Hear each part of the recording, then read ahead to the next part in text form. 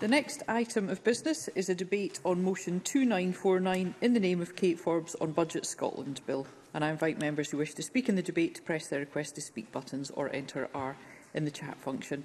I call on Kate Forbes to speak to and move the motion. Up to 9 minutes, Cabinet Secretary. Thank you, Presiding Officer. I'd like to start by thanking the Finance and Public Administration Committee for their report on the budget. Today's budget is clear in its missions. It will tackle the climate emergency, it will support economic recovery, and it will reduce poverty.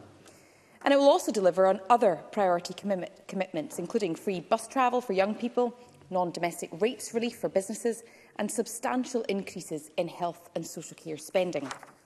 As I've made clear previously, the absence of COVID-related funding, despite the very real ongoing impacts of the pandemic that all of us can attest to, has meant that this is a challenging budget. And the Scottish Fiscal Commission has highlighted that as a result of reductions, the overall Scottish budget for next year is 5.2% lower in real terms.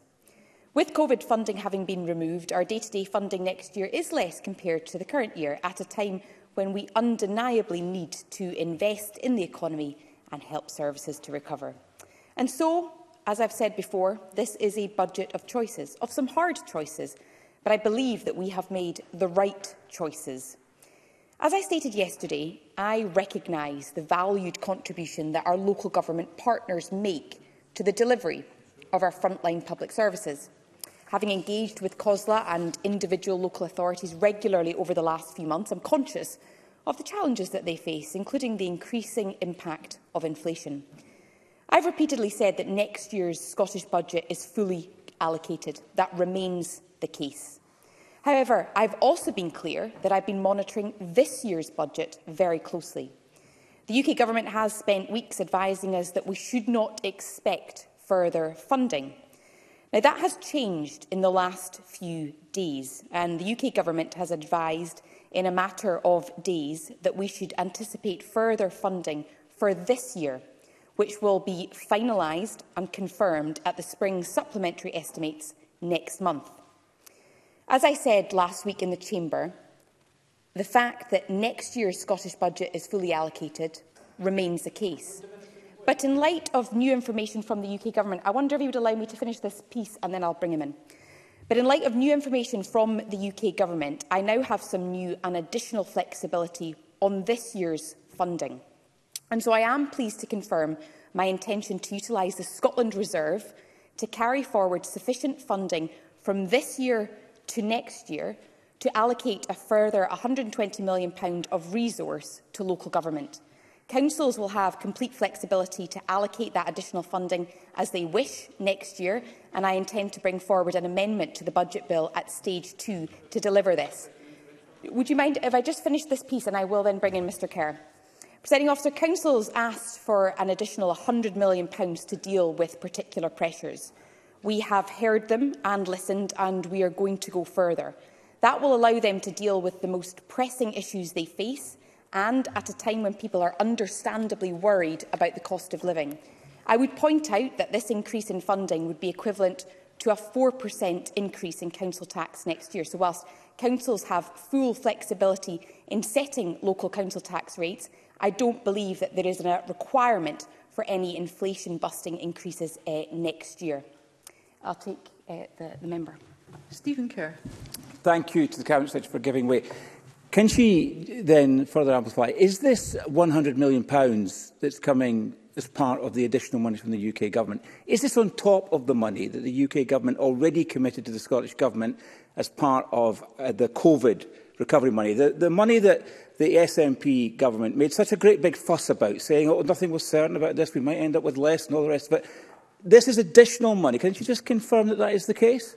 So the member is right to ask these questions. Next month, as in every year, we expect the UK Government to confirm at the supplementary estimates our final position for this year. And over the last few days, I have had a personal conversation with the Chief Secretary to the Treasury, and of course officials have been engaging quite extensively with Treasury, because, as he will recall, when it came to the £440 million, there was some suggestion that some of that would be clawed back if the consequentials weren't generated. What the UK Government have now confirmed is that that won't be the case in terms of the 440, but the final position will be confirmed next month. But that provides me with sufficient flexibility to prioritise funding for local government. I will take an intervention. Miles Briggs. Cabinet Secretary for taking this intervention. Can she confirm to the Chamber, with regards to the National Insurance Contribution Compensation Fund, the £70 million which have been given to ministers on that, is this part of that funding, or is that another announcement we'll have to hear from ministers? So, as I said, with this £120 million, that allows local government to cover the challenges that they face. And quite clearly, national insurance contributions is a cost that they have to deal with. And so that £120 million will allow them to deal with those additional costs. I will take a third intervention. Willie Rennie. For being very generous with her time. There still will be massive cuts for local government. Does she think that local councils should be grateful that the Cabinet Secretary has just taken the foot off their neck a little bit? Should she not recognise that there are massive cuts coming to local services? Cabinet Secretary. The member has articulated, I think, an important point, that all members of this chamber have been calling for me to go further with local government, particularly in light of the pressures of inflation. And we have done that today. I have painstakingly identified additional funding from this year's budget. I haven't changed my position on next year's budget, which is fully allocated, but we have chosen, out of a challenging budget settlement, to prioritise additional funding for local government. And local government will be able to determine how that funding is spent. And I think that is something that we can all welcome. And as the member would expect me to say, the real question will be at 5 p.m. tonight whether or not all parties in this chamber back additional funding for local government or not. This decision ensures that next year's budget delivers for Scotland's local authorities a total funding package of over £12.6 billion. That's an increase of over £1 billion, or equivalent to a 6.1% increase in real terms. And so it provides the best funding package we can offer for local government based on our current resources. That will deliver increased resources for social care and education, ensuring the continued delivery of vital local services across Scotland. It is a fair settlement for local government within a challenging budget. Presiding Officer, this budget recognised that we are facing some of the most challenging economic circumstances through rising inflation, increased costs and the fact that COVID-19 has had an unequal impact across society. And this is a budget that reflects the ongoing realities for many families, and some of these challenges have only increased since the budget was laid. And so the budget delivers on our national mission to tackle child poverty through increasing family incomes and continuing our action to tackle the poverty-related attainment gap. We're investing £197 million on our new Scottish Child Payment, including doubling it to £20 a week from April 2022. This will fund the most ambitious anti-poverty measure anywhere in the UK. I'd be delighted to, but I'm going to look to the presiding officer, because I'm quite behind with time, to ask if we've got time in hand. Yeah, Cabinet Secretary's in her last minute. OK. In line with the Scottish Fiscal Commission forecast, we're committing over £3.9 billion for benefits next year. And we're also continuing to tackle homelessness, committing £831.5 million next year towards the delivery of more affordable and social housing. But, Presiding Officer, underpinning these spending commitments, this budget also invests in Scotland's ambition of being a well-being economy, a growing economy that enables successful business activity, entrepreneurship and innovation. It's a particularly crucial time to support businesses. And that's why we will deliver the highest level of investment for our enterprise agencies since 2010, with over £205 million in capitalisation for the Scottish National Investment Bank. It will continue to offer a generous non-domestic rates package and ensure that we support all parts of Scotland. And, Presiding Officer, as I come to a conclusion, this budget is a transitional budget. It's supporting Scotland's recovery next year, but also looking beyond as we build the foundations for a just transition, investing in delivering that just transition to a net zero and climate resilient Scotland. And so I do come to a conclusion, Presiding Officer, recognising that the budget delivers on Scotland's priorities, priorities that I imagine most people across this chamber actually share, priorities of tackling poverty, priorities of supporting Scotland's economy and the priorities of ending Scotland's contribution to climate change, and I commend it to the chamber. Thank you. I now call on Liz Smith to speak to and move Amendment 2949.1.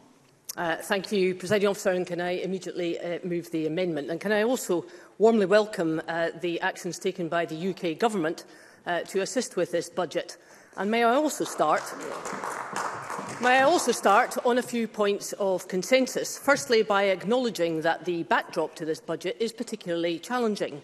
A lengthy COVID pandemic, which, although the signs are improving, is by no means over. Worldwide economic trends, which due to major issues with supply chains and energy costs, plus the political dangers of aggression by Russia against Ukraine, are creating serious inflationary pressures. Labour markets having to cope with the post-COVID and post-Brexit landscapes, and increasing issues about forecast errors and forecast timings. The Cabinet Secretary will be pleased to know that we don't believe that any of these are within the Cabinet Secretary's control. And so we do understand why she has been keen to describe this budget as one of difficult choices. It is. And I certainly know that we can't commit to absolutely everything that we would like to do. And secondly, just pursuing the consensus for a little bit longer, it won't last, we do agree with the Cabinet Secretary on some key commitments. For example, the doubling of the child payment, investing in employability schemes, additional sums to tackle the attainment gap, which is ever widening, as we know, and maintaining landfill tax in line with UK rates. But, as I say, I'm afraid that is where the consensus has to stop, because we are very clear that the Scottish Government has created many more problems within this budget than it has actually solved, despite receiving a £3.9 billion increase in the core block grant funding from the UK Government. And may I deal with business in the very first... Yes, of course. John Mason. The £3.9 billion is suggesting that some of that has not been allocated. What I am suggesting, Mr Mason, is that that is a very substantial increase when it comes to the core block grant, and I think that's extremely important as a backdrop to this budget. And can I deal first with business, specifically the sector's very strong feedback about the future of the Scottish economy, backed up by extensive statistical analysis from the economic forecast groups. They all tell us that while there is little cause for optimism in the next few months, as we saw yesterday, the longer-term prospects for the Scottish economy are particularly grim. For quite some time now, they have been warning successive Cabinet Secretaries about the inherent structural weaknesses in the Scottish economy, present long before COVID, long before Brexit, and which this budget should be addressing as a priority. The Fiscal Commission, the Chambers of Commerce, the SCDI, Fraser Vander, they've all warned the Scottish Government about the demographic issues which are reducing labour market participation, about slower growth in earnings and employment relative to the rest of the UK, and of course all of that has important implications for tax revenues and the Scottish budget. The Fiscal Commission has told us that the Scottish income tax revenues are growing more slowly than the income tax block grant adjustment, which means a net negative position of £190 million for this coming year, possibly rising to £417 million by 2026-27. And, of course, also noting the concerns that the scaling down of the oil and gas industry with its highly skilled workforce will just exacerbate these problems. These are serious statistics, Cabinet Secretary, and so too are the statistics about weaker productivity and economic growth, and it's our contention that this budget should be responding to them. Yes, of course. Cabinet Secretary. In a constructive spirit, what policy does the member think is fundamentally missing that would significantly deal with those challenges, and what funding would she allocate to that? I'm actually just coming to that, Cabinet Secretary, but I think if you listen to what business is saying, one of the most important things is about the skills gap and the policies that have to address what we can do to ensure that there is greater productivity and economic growth.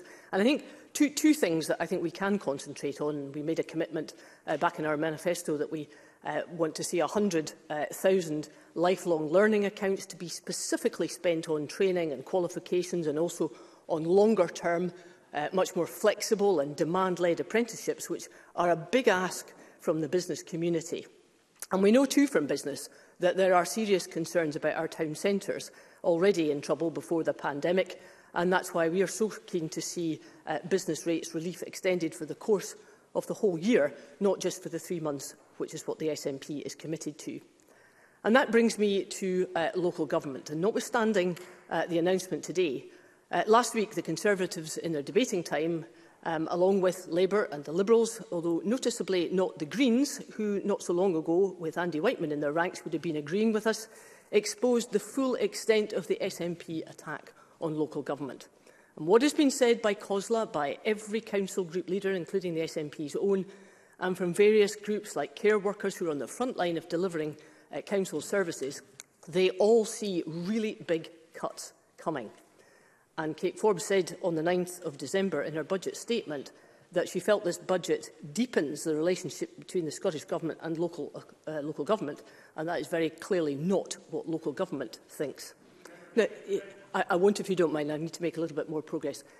Now, the SNP has quite rightly asked us where we would find the money. And before I say anything more, we would definitely not be devoting millions of pounds to a second referendum, preparing for independence or doubling up on external affairs. That money would be far better spent supporting business and local government.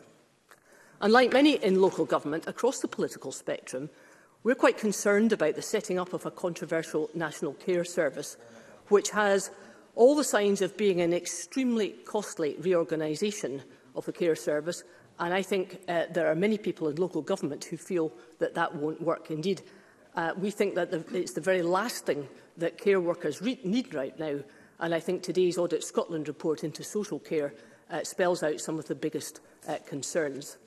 Now, Presiding Officer, no one believes that setting budgets is easy, but Kate Forbes has had at her disposal the largest UK budget settlement and extensive additional money for COVID recovery from UK Barnett consequentials. She's asked for a rational approach from the opposition parties for her spending plans, and we will continue in that approach. But in the same breath, she cannot explain why it's Scotland's oil, yet the SNP will walk away from that sector. She cannot say what currency the SNP would adopt if Scotland was ever to become independent, nor can she explain why she has been so harsh to local government at the very time that she claims they are central to the delivery of more efficient public services. Presiding Officer, this budget does nothing to properly secure Scotland's economic future or to safeguard essential local services, so we will oppose it at stage 1. Thank you. I now call on Daniel Johnson to speak to and move Amendment 2949.2. Up to 6 minutes, please. Thank you, Presiding Officer. And can I apologise for not being there in person? I'm dealing with something of a domestic Omicron wave, but by the same token, it does allow me to attest to the efficacy of the vaccine and the booster. But after 2 years of COVID-19, this budget needed to be a turning point. It needed to build resilience and support recovery. It needed to create jobs and build back our public services. It needed to help those who'd put themselves on the front line to care for the vulnerable and for those who'd missed on their education. And indeed, there are some things that we support in this budget. Increased funds for the NHS and they increased the child payment. But the government knows this will not be enough to meet their own statutory child poverty targets.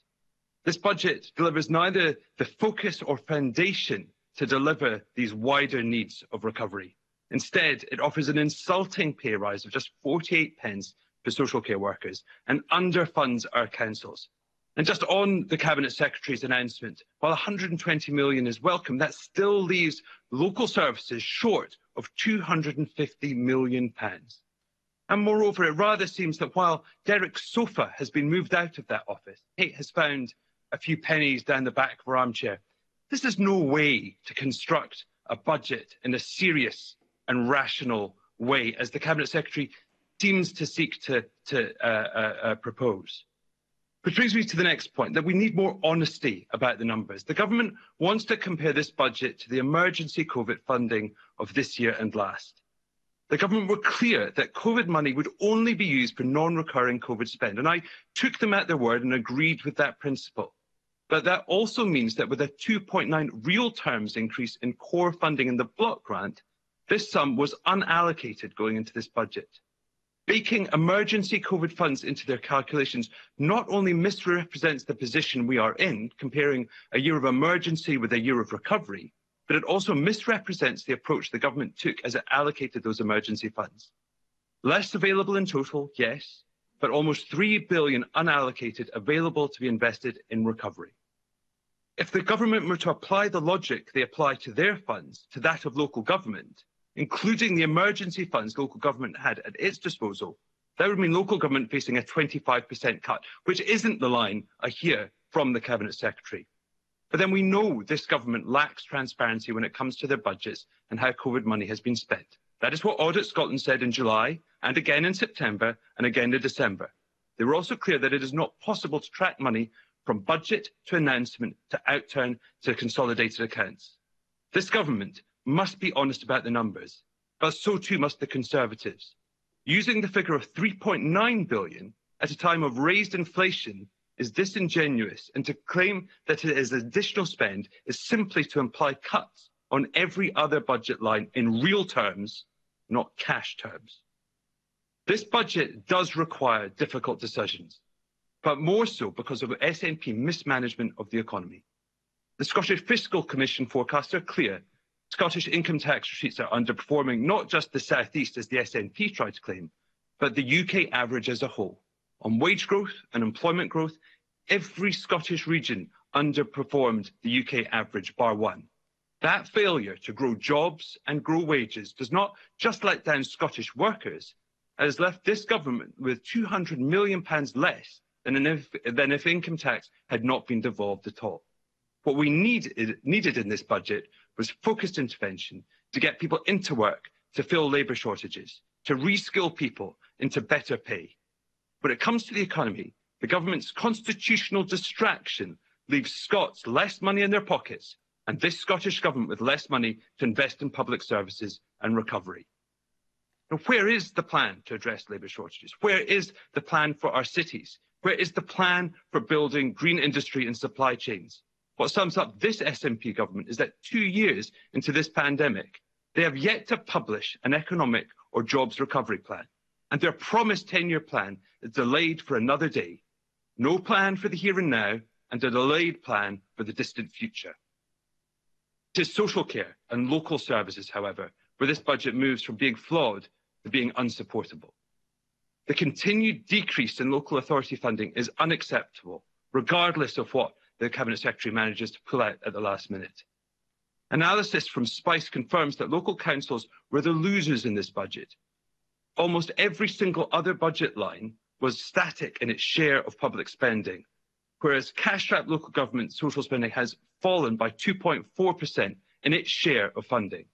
If they're looking at the real terms cut outlined by COSLA or this analysis, local government's share of total spend, whatever way you cut it, spells out as further centralisation of public services and undermining local services. On top of this, the scandalous pay offer of just 48 pence per hour to social care workers is nothing short of that. The reality of this work sees staff dealing with the vulnerable people round the clock and working under tremendous time pressures. And findings from the Audit Scotland report just this morning underline these points and the stark realities. It outlines a lack of worth felt by each social care worker and the immense vacancy pressures across the sector. 36% of services reporting vacancies as of December 2020. That's 3 times higher than across all employers in Scotland, with 20% of staff not on permanent contracts, 11% on 0 hours contracts, and 15% working unpaid overtime. We need a social care system that pays its staff well and attracts people to the sector. The question is not whether paying £12 an hour is affordable. It is whether, in terms of recruitment and preventing bed blocking in the NHS, we can afford not to pay care workers this reasonable sum. In conclusion, there are, of course, things that Labour support. The needed increase in child payment and NHS funds, but this SNP budget fails to deliver for those who desperately need it. If you could conclude, please, Mr Johnson. I will. You don't grow the economy by underfunding local services. You don't build recovery and reskill without targeted support. And for these reasons, Scottish Labour cannot support the budget. Can I just confirm? Can I just confirm, Mr Johnson, that you've moved the amendment in your name? I believe I just did in my closing breath there, Presiding Officer. Apologies. Lovely. Thank you very much. I move, though. Indeed, and I now call on Kenneth Gibson to speak on behalf of the Finance and Public Administration Committee. Thank you, Presiding Officer. I'm pleased to speak to the Finance and Public Administration Committee's report on our budget scrutiny. The Scottish Government, Parliament and Scotland face a challenging year. The Independent Scottish Fiscal Commission made clear that this Parliament will suffer a real terms cut in the Westminster Block Grant, saying in evidence to the Finance and Public Administration Committee that the overall Scottish budget in 22-23 is 2.6% lower than in 21-22. After accounting for inflation, the reduction is 5.2%. Indeed, with further declines in resource expenditure likely in the years that follow. However, we now find that additional monies will be made available. It would therefore be helpful to have clarification on the detail of these resources as soon as possible.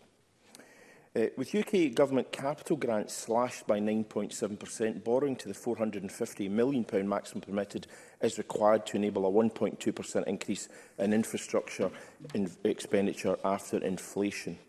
It's inevitable that previous budgets and reports have focused on the health pandemic and its economic and fiscal impact. However, although still dealing with COVID, we must and are looking to the future and recovery, assessing the extent of the economic damage and how we move beyond it. The FPA Committee acknowledges the need to balance the short-term demands of responding to and recovery from COVID-19 with continuing longer-term pressures such as demography, poverty, inequality and structural imbalances, a key theme of both our pre- and final budget reports. Scotland faces structural inequalities as we move back towards a more normal way of life. To ensure our public finances are placed on a more sustainable footing, we note in our budget report that productivity, wage growth and demographic change should focus Scottish ministers. Scotland must improve its economic performance, both in absolute terms and relative to the rest of the UK. Doubtless other members will pick up on these, and indeed two of them already have, and other issues such as business investment levels, labour market participation and skills. We face a number of risks. Inflation is rising at the fastest rate in 3 decades, with the worst possibly still to come. Average earnings are failing to keep up. Ofgem is expected to soon announce that the energy price cap will rise again on 1st of April. The SFC point to a slow recovery in wage growth and income tax receipts as we emerge from the pandemic. The FPA Committee is particularly concerned to note forecasts showing Scotland's income tax receipts falling behind the block grant adjustment, which could put Scotland's future fiscal sustainability at risk. With social security expenditure likely to reach £764 million more than allowed for in the block grant adjustment by 24-25.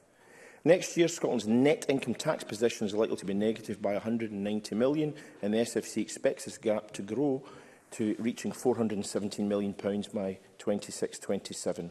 It's also clear that with UK Government grants continuing to decline, it's time to consider further fiscal flexibility for Scotland. Borrowing limits are too constrained and are being eroded by inflation. Tax rates remain unchanged, but as in the rest of the UK, inflation will bring more people into higher bands through fiscal drag, while UK increases in national insurance contributions erode disposable income yet further. The committee believes the two governments must engage on the impact of UK tax policies, including national insurance that interact with devolved tax policy, to ensure Scottish taxpayers are not negatively impacted.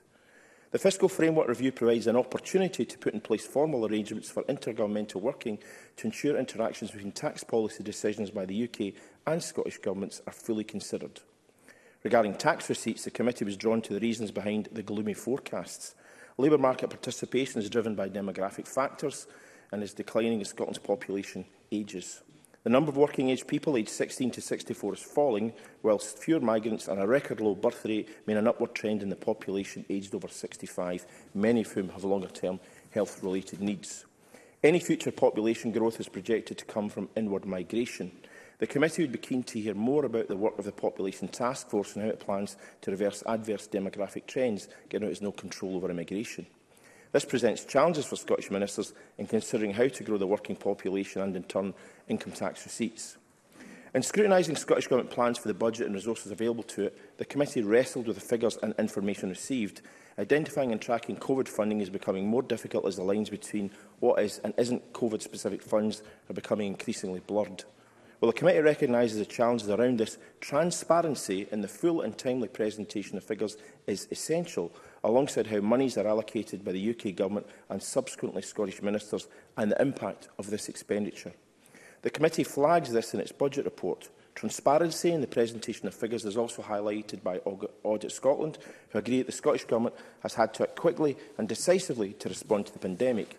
Nevertheless, we would welcome clarification on how the additional financial package for business is being funded. As part of the fiscal framework review, both the UK and Scottish Governments must consider and agree a process whereby Barnett consequentials are clearly communicated to bring greater certainty over what is new and what is reprofiled money. I briefly referenced the fiscal framework review. While both the medium-term financial strategy and resource spending review framework have informed our budget scrutiny, the committee is undertaking a separate, short, focused inquiry aimed at influencing the framework and a targeted content review of the strategy to ensure both support parliamentary scrutiny. We'll report on these in March. These reviews provide an opportunity to engage with stakeholders about how public resources should be invested to meet future challenges. The scope of the independent report to precede the fiscal framework review will focus on block grant adjustments only. The review itself will be broader and stakeholder views sought as part of both processes. It would be helpful to continue receiving updates from the Cabinet Secretary on the review and timetable. The committee notes Scottish Government assumptions it will receive an extra income of £620 million for the resource budget in 22-23 from a range of sources, including Crown Estate offshore wind leasing. The SFC expressed reservations about some of these sources, but thought on balance the assumptions were reasonable. When we agreed our report, there was a paucity of information about Crown Estate income that may contribute to the £620 million. The subsequent ministerial statement was useful in clarifying that money raised will reach the Scottish Exchequer, funding, in part, net zero policies within a surplus utilised across other portfolios. It would be helpful to know in more detail how and when the funding will be deployed and how Scottish ministers will secure economic benefits for Scotland.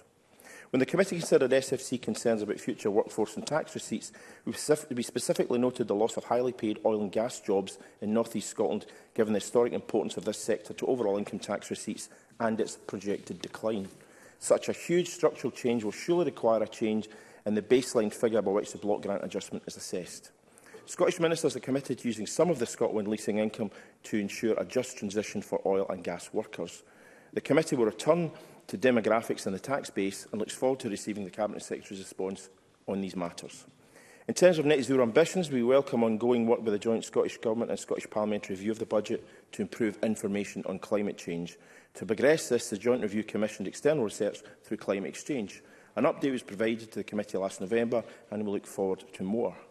It would be helpful to hear how the Cabinet Secretary intends to ensure the joint review delivers improvements to subsequent budgets in line with the programme of work shared with the committee. And the FPA Committee also included in our budget report comments on the replacement of EU structural funds. Having pursued him relentlessly since October, the committee will take evidence from Michael Gove MP, Minister for Levelling Up, Housing and Communities in February, and question him about the criteria for replacing EU funding. It would be useful to hear about representations from Scottish ministers to UK counterparts regarding the lack of clarity around the UK Shared Prosperity Fund.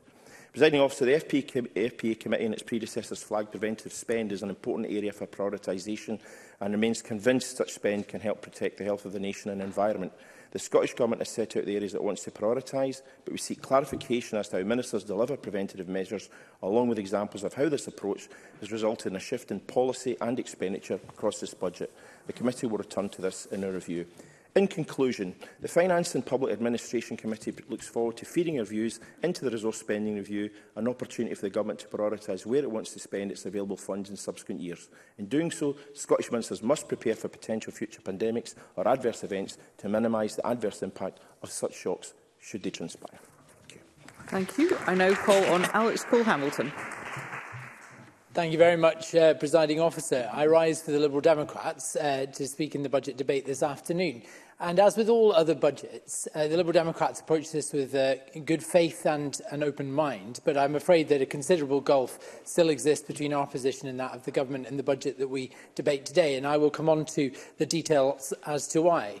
Presiding Officer, when governments set budgets, they must look to the most vulnerable in our society first and foremost and build their offer around them as a matter of principle. It is not clear that this has happened in the budget before us today. While it is a matter of public record that the Scottish Liberal Democrats support the doubling of the child payment, in this budget, what the SNP government give with one hand, they take away with another. Scottish families, and particularly those below the poverty line, are being hit hard and hit hard from all angles, with the cost of food and energy absolutely soaring with the rise of national insurance, the cut to universal credit. Many people are feeling the squeeze like never before. It's not clear that this budget entirely recognises that reality. The UK's biggest supermarket, Tesco, has said its prices could be set to rise by around 5%. Energy costs are reaching an all-time high, whilst wages stagnate due to inflation, which this year will reach its highest level in nearly 30 years. And Citizens Advice Scotland has found that a third of Scots are worried about being able to pay for food and for other essentials. Presiding Officer, this means that parents will be facing the anxiety of not being able to provide for their children. That is not a good reflection on government in this Scotland, in our country. We need to reflect that crushing reality in this budget that we pass. But instead, we see cuts, and they are cuts to local government, and they will see an unavoidable rise in council tax, which will compound that reality still further. And despite... I will. John Mason. I thank the member for giving way. He makes some general points about where he would like to see extra expenditure. Can he tell us where he would make savings to give more to families? Alex Cole-Hamilton. I'm grateful to the intervention. I'm going to come on to that in my speech if I can make some progress.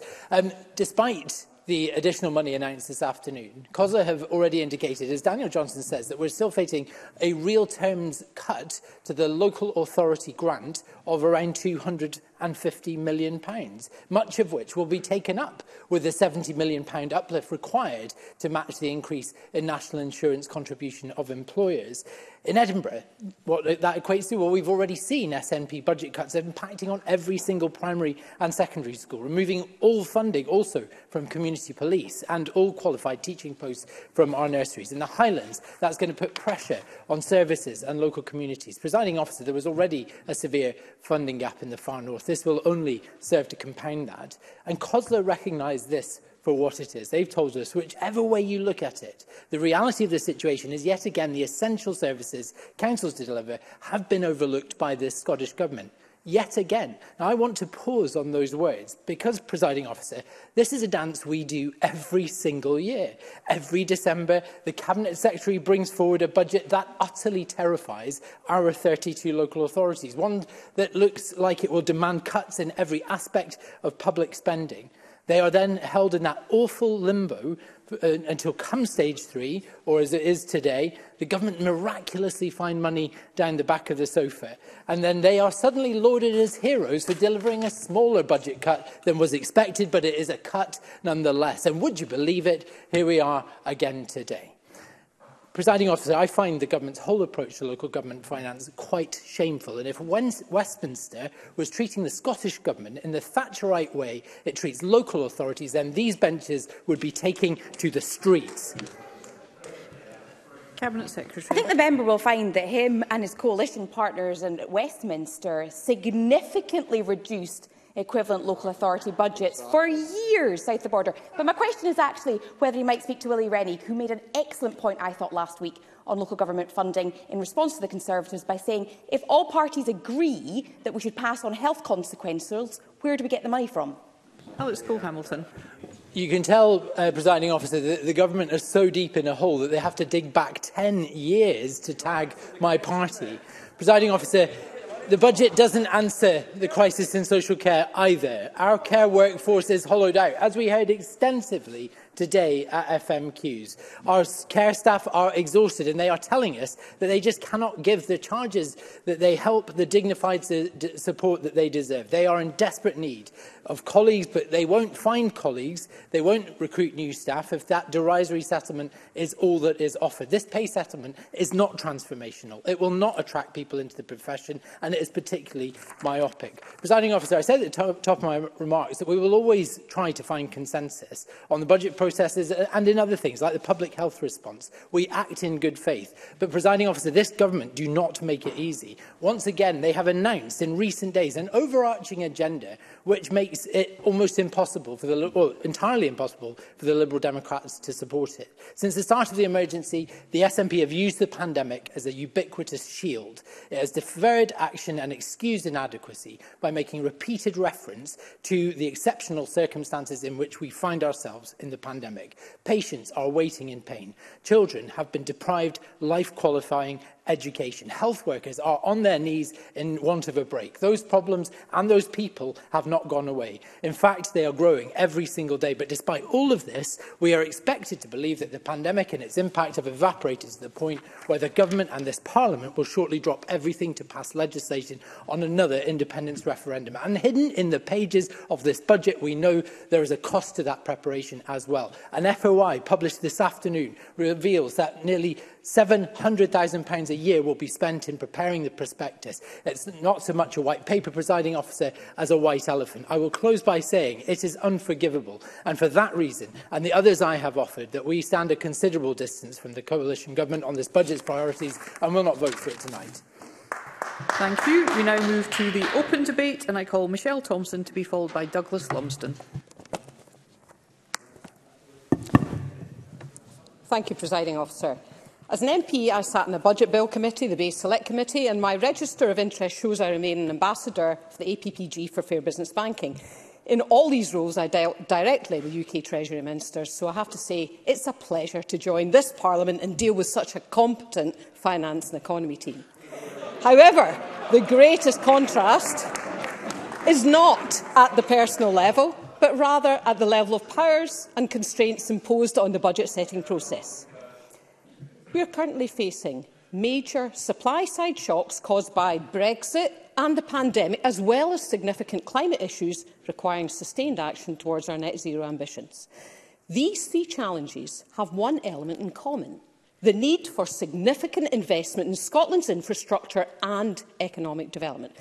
To that end, I commend the provision of significant support for the three economic development agencies, with spend being at its highest level since 2010, despite the wider financial challenges of setting this budget. But the constraints on the Scottish Government means we do not have sufficient powers to borrow to invest on the scale required. Not, perhaps after this point, not just my view, but also that of Nigel Wilson, the Chief Executive of Legal & General. At the recent launch of their latest version of Rebuilding Britain Index, he called for a massive investment boom and increased borrowing powers for devolved administrations.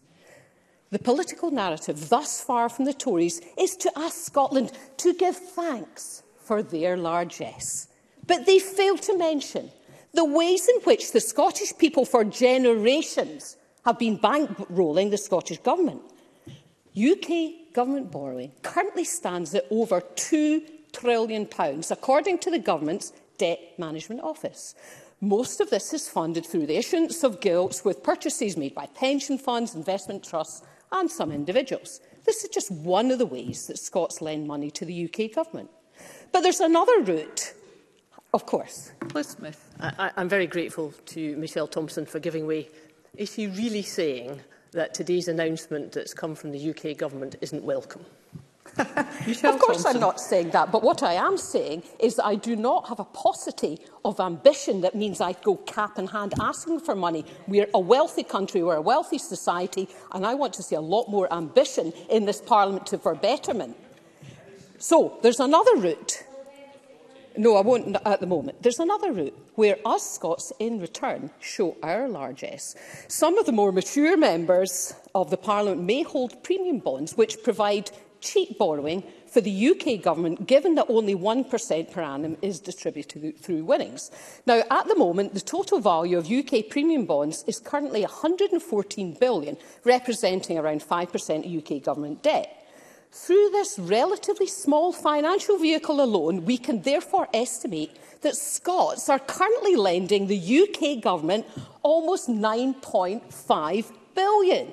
Consider this another way then: through premium bonds alone, Scots have on loan to the UK Government twice as much as the Scottish Government is currently allowed to borrow in total for capital and revenue combined. These borrowing limits represent a quite ridiculous constraint on the Scottish Government and are dwarfed by the amount ordinary Scots lend to the UK Government. Another area, quickly, Alex Cole-Hamilton. Thank you. I'm very grateful. I don't mean to interrupt Michelle Thompson in full cry, but we're fascinated by some of the numbers she's coming out with. Can she tell the Chamber when she expects to have her column regularly printed in the National with this kind of figures? When they ask me, I'd be delighted. Thank you for suggesting that. Another area is where the Scottish Government is denied the power to act is in financial crime. Stopping institutional crime is predominantly the preserve of the UK authorities such as Companies House and HMRC, who do a poor job of preventing abuse of the financial system. Only this week, Lord Agnew, the Treasury and Cabinet Office Minister, resigned over the UK Government's lamentable track record on COVID fraud, stating that Treasury showed no interest in tackling the issue. On the same day, Spotlight on Corruption published its report estimating that financial crime costs the UK economy £290 billion per year. The UK Government has consistently failed to act on multiple calls over years to tackle large-scale financial corruption, as I know only too well from my work with the APPG I mentioned.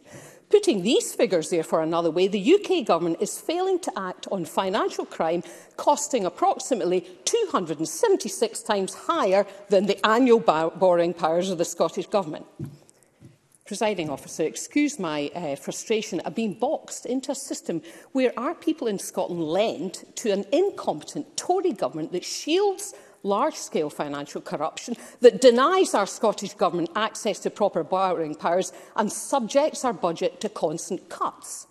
This is why I remain passionately ambitious for change in Scotland. We seek powers for a purpose. Scotland is our business and the SNP mean business. Only by having the normal financial powers of an independent country can we better fund the Scottish National Investment Bank, invest more in our infrastructure needs and increase our support for new developments such as hydrogen technologies. Thank you. Thank you. I call Douglas Lumsden to be followed by Jackie Bailey. Thank you, Presiding Officer. As a member of the Public Finance Committee, we've been hearing evidence over a number of weeks from a variety of different groups. And what we've heard is a catalogue of confusion and obfuscation from the Scottish Government in terms of how they are spending resources. Presiding Officer, this is a devolved government who love to make grand announcements but provide little detail and who are woeful on delivery. This is a government who care more about spin doctors than our nurses on the front line of their NHS. And I will give some examples on this. We keep hearing from this devolved government, we've heard it again today, our funding is going down, when in reality it's going up. But of course they are muddying the waters, including the emergency COVID funding. No, I'll make this point first, then I will. The Fraser of Allender Institute has confirmed that the core resource block grant will be £35 billion in 22-23, 8% higher in real terms than it was in 2019-20, and higher than it's ever been out with the pandemic years. But it's all about grievance politics from this devolved government. I will take the intervention. Cabinet Secretary. So the Scottish Fiscal Commission sets our forecast. They are the ones that determine the budget. They claim that next year's budget is 5.2% lower in real terms. Are they wrong? Douglas Lumsden. Well, what they're doing is including the emergency COVID funding. So what is the Fraser of Allender Institute wrong? You know, so they're right. So great. So we do know that the budget in the core budget has increased. And a great example of the political deceit is local government funding. The SNP Green Coalition of Chaos were badging it just earlier today as an increase. COSLA said it was a cut, the SNP council leader said it was a cut, Spice tell it it's a cut, and everyone in this chamber knows it's a cut of now £251 million. And that's how the devolved government views local government, and you know, it's not really partnership in working. And I agree with Alex Cole-Hamilton. You know, we go through this pantomime every year as a council leader for the last 4 years. Today is a bit like Groundhog Day. It was always about 350 million of a gap, and it was always 100 million thrown in at the last minute. We used to think it was a green saving a day, but now we know that it was going to happen anyway. I will take the intervention. Tom Arthur. I'm very grateful to the member for giving an intervention, giving way. It's just a very, very simple question. Can he state the exact amount that he believes the total local government settlement should be in the budget? Douglas Lumsden. At least they set the budget for it. They want to move out of office. Once again, it's all spin. When you cut through the spin, when you cut through the spin, the detail is very hard to find from this government. For example, the North East Transition Fund remains a mystery which Agatha Christie could not solve, with little contact having been made with local authorities in the area and local representatives kept in the dark about the scope and the aims of the fund. We see it as a budget line, but where the money will be spent, we don't know. How it will be spent, we don't know, and by whom, we don't know. And what engagement will be made with local authorities in the North East and when. But of course, the budget is about priorities, and this is about a devolved government whose priorities are all wrong. The government priorities should be to help businesses recover from the pandemic, help our high streets and retail sector, find ways to help the economic divergence from the rest of the UK, grow our economy, manage the energy transition and not throw the oil and gas industry under a bus. Instead, we see spending on offices and staffing abroad, but no detail or reasoning as to why this money is being spent or by whom it benefits. And of course, we see resource being diverted to planning for another divisive independence referendum, which of course will drive investment away, wreck business confidence and be bad for jobs due to the uncertainty caused. We have seen from the Finance Committee's report the economic challenges that Scotland faces, and I have to say it's sheer reckless to be even talking about an independence referendum. If this government cared about Scotland's economic future, then they would take the threat off the table and now. Presiding Officer, I remind members of my register of interest that shows that I'm still a member of Aberdeen City Council, and it's from a council point of view that makes me so angry about this budget. As well as cutting funding for essential services, this devolved Scottish Government has also increased ring fencing to council budgets, with further projects announcements mean that the bread and butter of council work, the issues that people care about, are cut further. Local councils deliver these projects in good faith, but are concerned with the funding being cut. Essential services can no longer be delivered.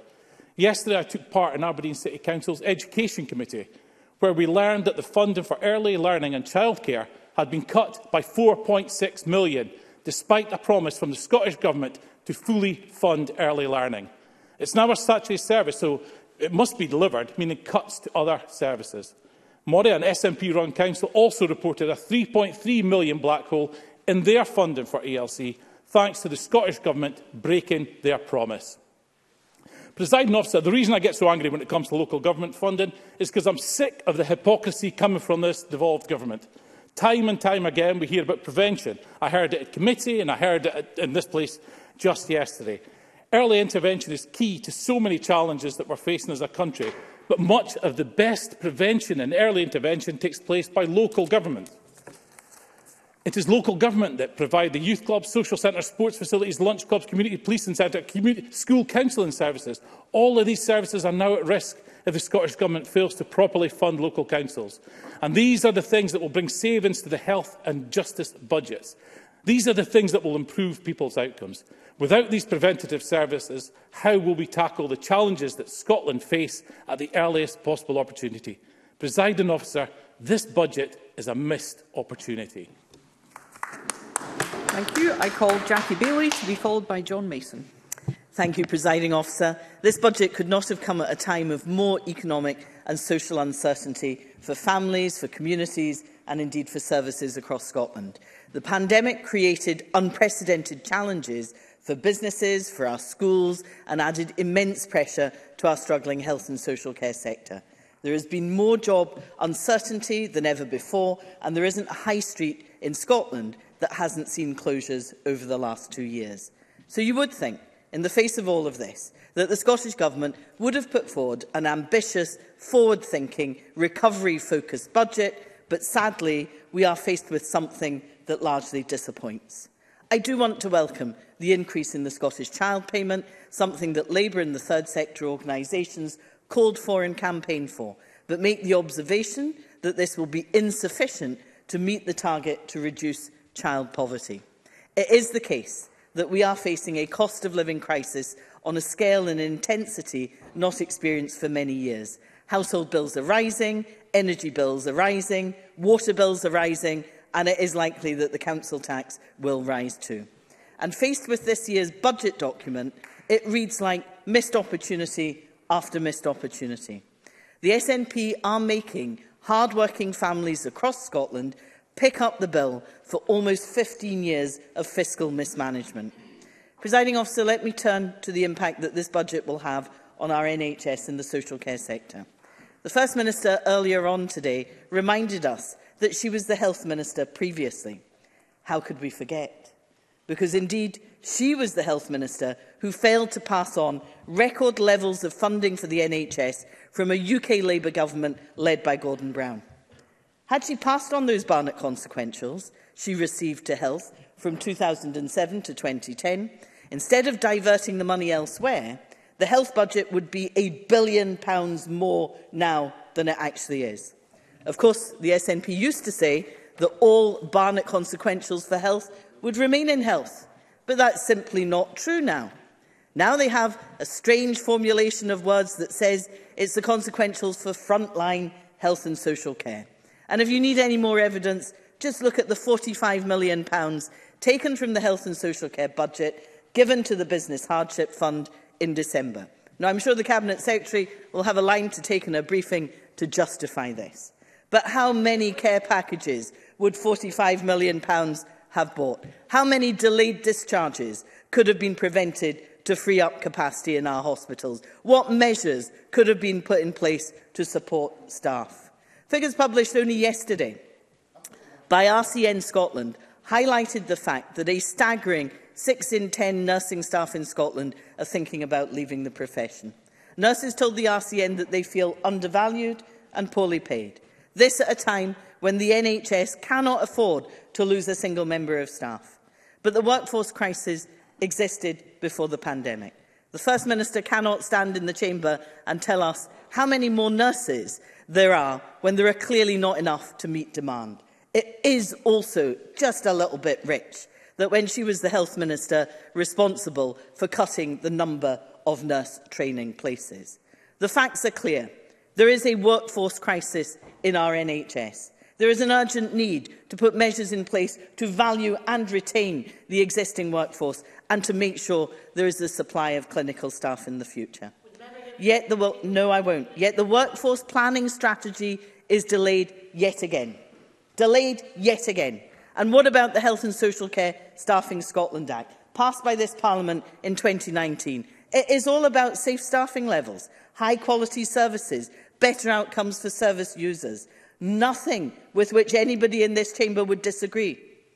The government may point to the pandemic, but there is no reason not to implement this legislation now, because so far they haven't brought it forward. It's not been implemented, and it needs to be part of the context for workforce planning.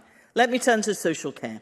The 48p pay rise for social care workers is a slap in the face from the SNP and a stab in the back from the Greens, who only months ago promised a £15 per hour wage in their manifesto. Absolutely. I know the member wants us to go further on social care pay, but dismissing it as 48p reduces, I think, the impact of this. This is equivalent to £3,000 per annum if you compare last year's minimum wage with next year's £10.50. £3,000 and 10.5% increase. Jackie Bailey.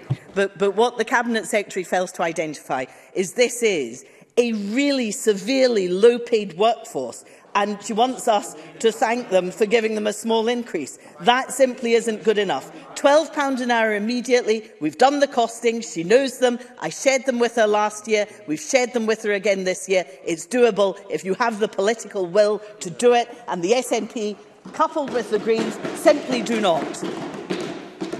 Presiding Officer, delayed discharge remains a problem, as well as dealing with the issues of pay for social care workers.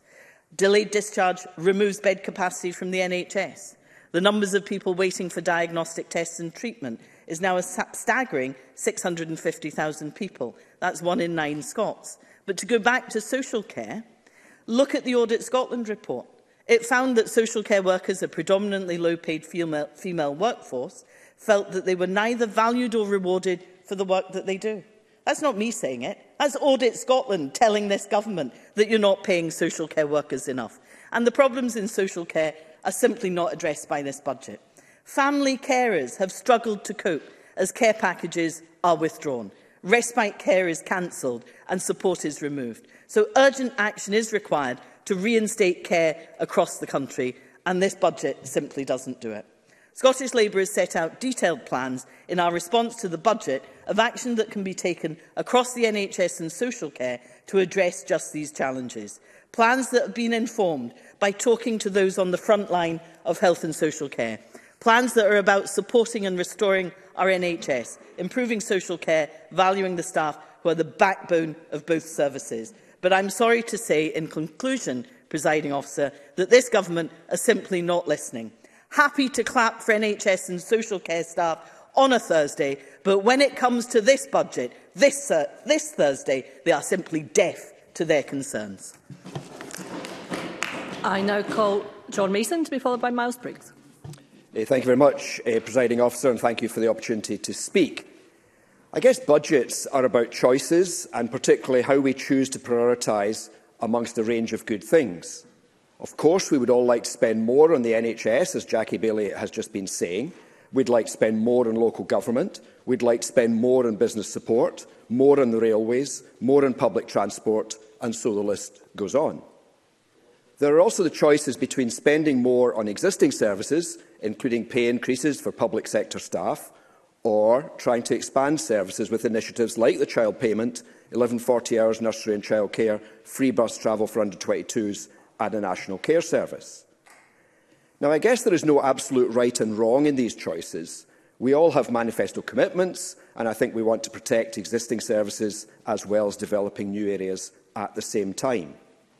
But we do all have to accept it is about choices, and particularly choices about how we spend the money we have. There does not seem to be much appetite for raising taxes, so we know roughly how much money we have. And the vast bulk of that money is being allocated in this budget, and so we know where it is committed to.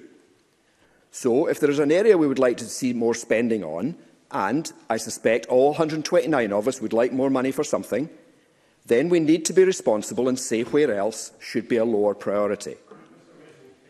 Yes, absolutely. Murdo Fraser. I'm grateful to Mr Mason for taking an intervention. He, of course, makes the same speech every year in the budget debate, so it wasn't a surprise to hear him make the points that he's making. But in terms of the premise of his proposition he's putting forward, does he not accept what the Fiscal Commission have said, that the budget is £190 million less than it could be, and if the economic growth and tax revenues in Scotland matched the UK average, that would be nearly an extra £200 million back in this budget? John Mason. I think Murdo Fraser highlights a problem with the fiscal framework, and I think he may not have heard, but we had evidence from Wales, for example, that they're getting an extra 5% every time on the Barnett consequentials, which we miss out on. So I think there are issues about how the whole thing is structured. We cannot compete with London, and yet the system is set up for us to compete with London.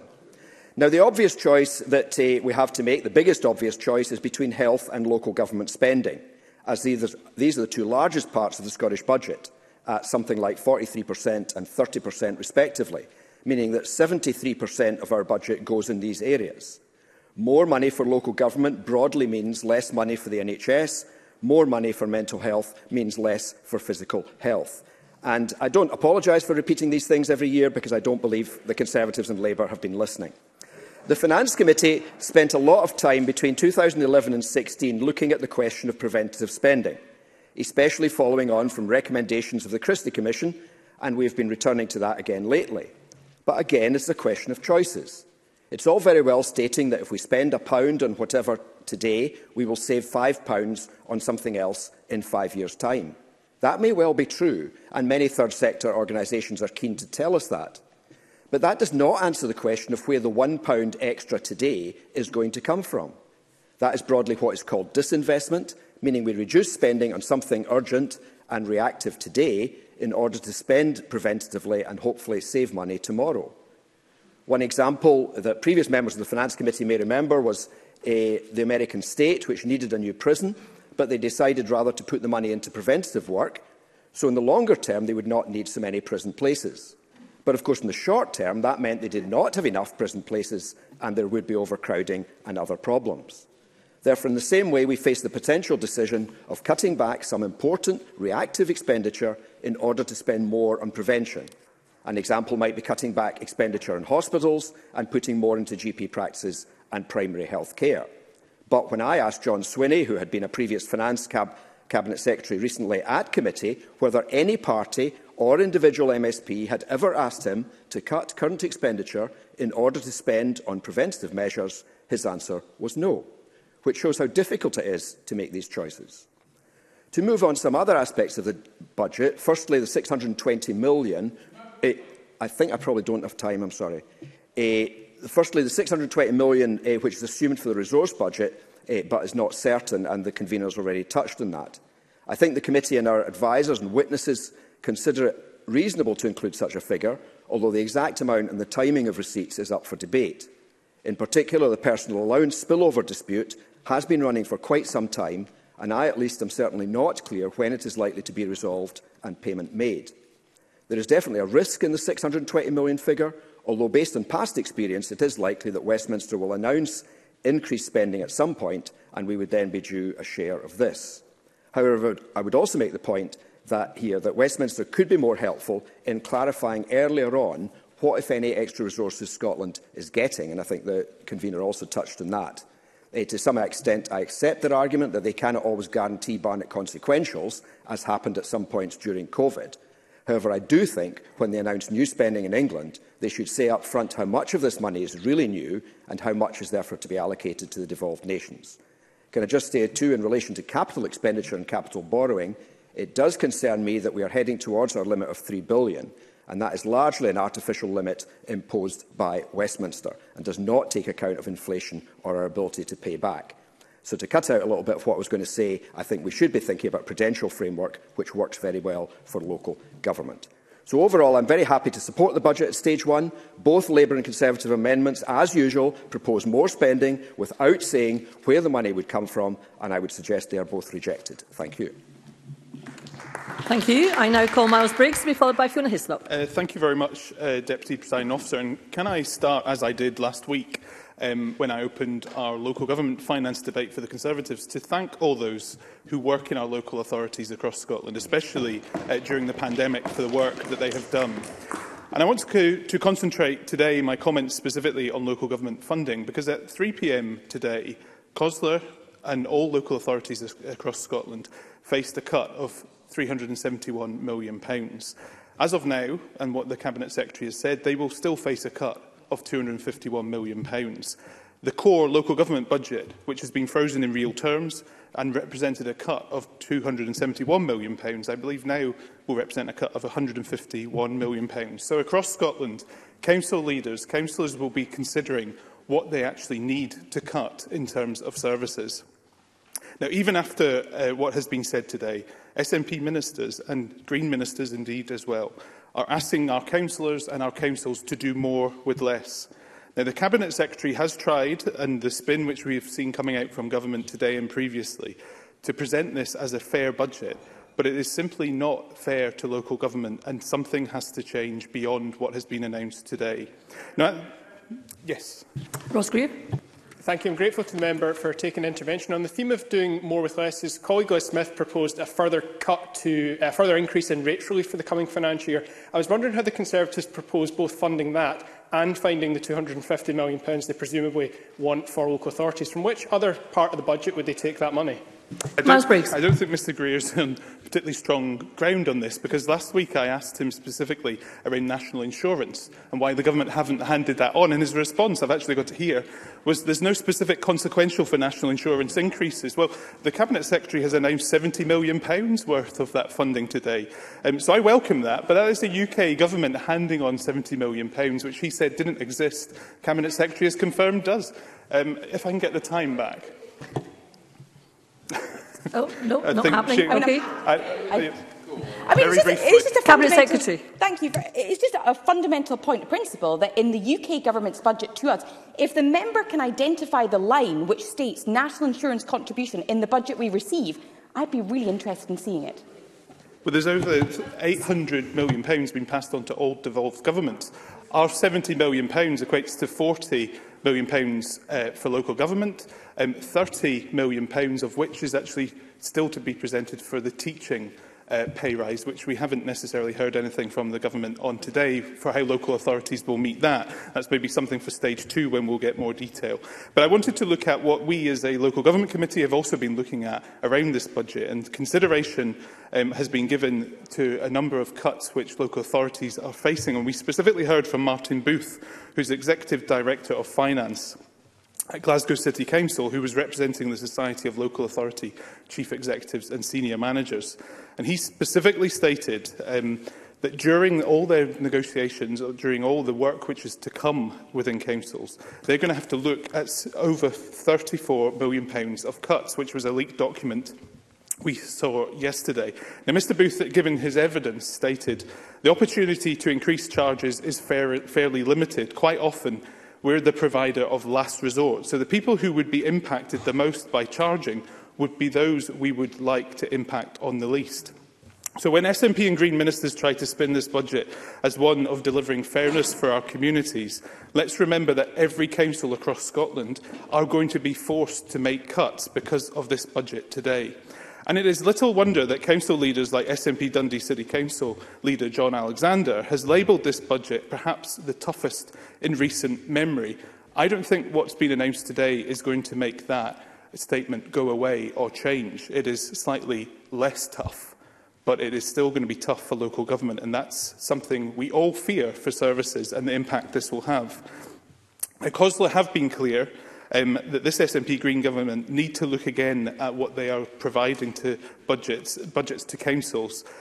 Simply, as they say, what we need to survive. And I don't know whether or not the Cabinet Secretary has really heard that message. I know the First Minister met with COSLA and council leaders this week, but simply for the UK government to be asked for £50 million of additional funding to be made available, which I welcome, and the national insurance contribution of £70 million, I don't think is enough. And I think we need to see at stage 2 and 3 a serious look at that again. And I hope the Cabinet Secretary genuinely has heard that message, even from leaders of Highland Council, who have also condemned this budget as well.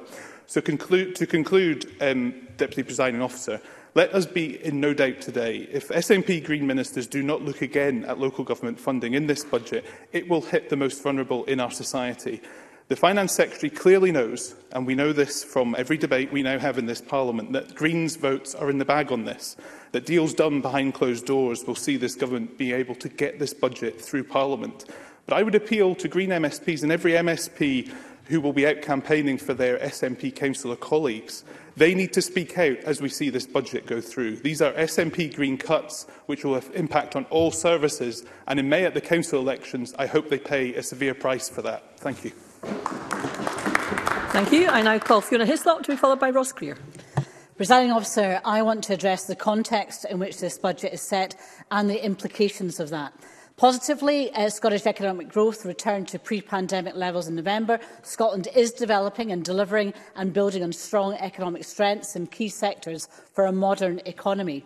Negatively, the drag of Brexit continues to hinder economic growth, with the OBR forecasts that Brexit will reduce the UK's potential productivity at twice the level of that of the COVID pandemic impact.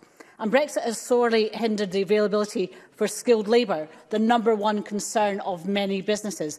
And after years building up exports, we see eye-watering drops in export business.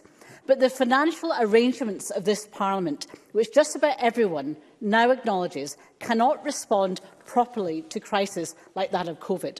This Parliament has no substantial powers to borrow.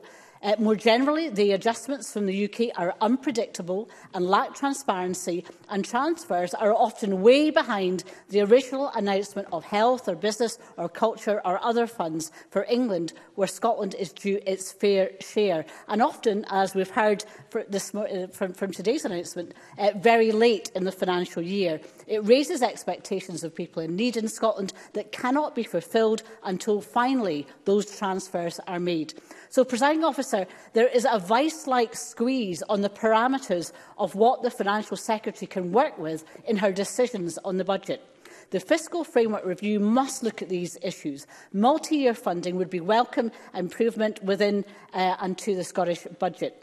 And on top of this, we have political choices being made in Scotland which are diverging, in part due to specific Scottish choices to deliver fair, progressive and net zero policies, but in part by the UK Government's decisions for England, where political choices to transfer funding for services in the wider health or education services to private models reduced the commensurate payments to Scotland. That is the nature of devolution, when you have governments from different parties with different priorities, and it has consequences. But even if you believe it ever did work once, the financial arrangements for this Parliament cannot be said to work properly for Scotland now.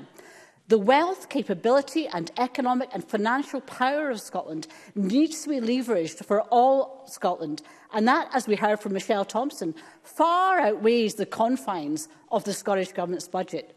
It's the tools to magnify the budget that we need. Health and Social Care, Presiding Officer, now... Yes, indeed. Liz Smith. To disagree with some of the comments that Fiona Hislop has made, particularly echoing some of the issues that were raised at the Finance Committee. But would she accept that John Swinney signed the fiscal framework along with the UK Government in 2016? It's not just a question of Scotland being able to decide, it's a question of both governments, and both the SNP and the UK Government agreed on that.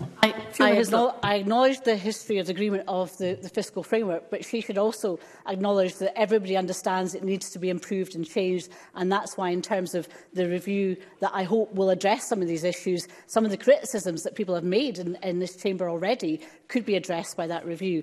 Looking at the budget as it stands now, health and social care now account for £18 billion, and with £12.5 billion for local council, that means £30.2 billion, or in that count, 68% of Scotland's budget is distributed to health, social care and local government alone. Now, it's a percentage which is steadily increasing, and with a needed national care service on the horizon, will increase further. Now, that means that other important portfolios are left with the remaining 32% and have to take the strain and absorb the pressures. So even within these constraints, I was pleased to see the Cabinet Secretary support funding for the 3 enterprise bodies at the highest level since 2010 and deliver its commitment to the Scottish National Investment Bank.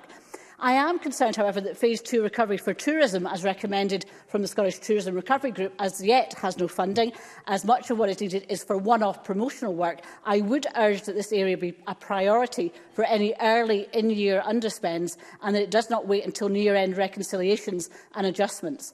So, despite a real terms cut in the capital budget of 9.7%, the Scottish Fiscal Commission states that it should be able to meet the government should be able to meet the national infrastructure mission target.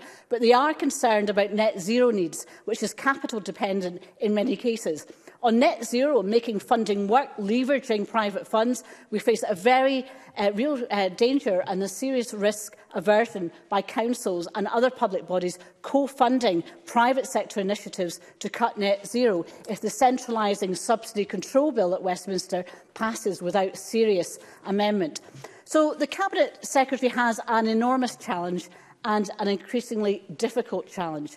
Meanwhile, at Westminster, we see UK Minister Lord Agnew resign because there is concern that £4 billion, and I repeat, £4 billion of funds is being lost because of a systemic failure to operate fraud recovery and initial prevention from the COVID loans, and I quote, ably assisted by the Treasury, who appear to have no knowledge or interest in the consequences of fraud to our economy and society.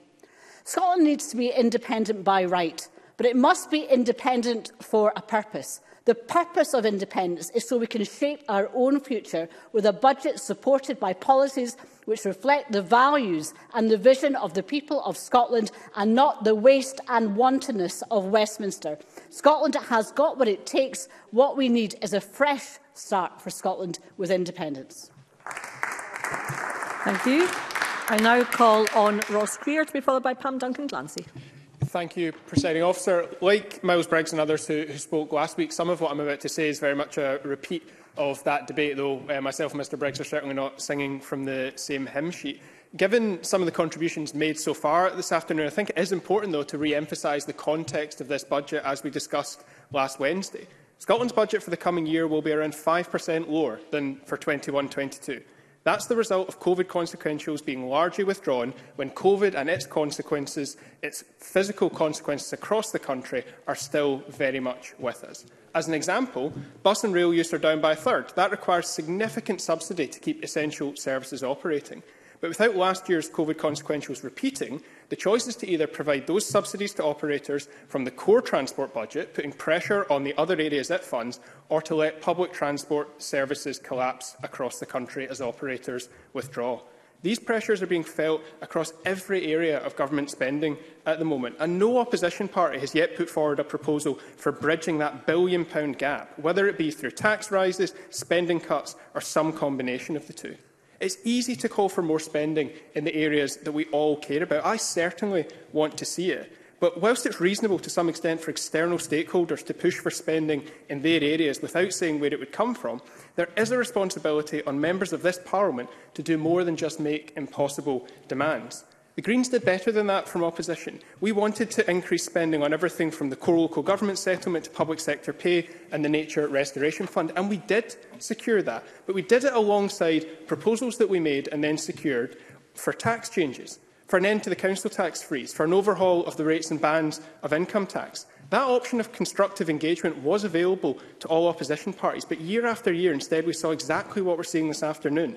Demands for more spending from a fixed budget without any explanation of where it would come from. That wasn't even an electorally rewarding strategy in the last session, so I really can't understand why it's being doubled down on now. I'm proud of what this budget, the first co-produced by Greens from inside government, includes. It reflects the strategic priorities of this government: tackling the climate emergency, eradicating child poverty, and a green recovery from the economic damage of the pandemic.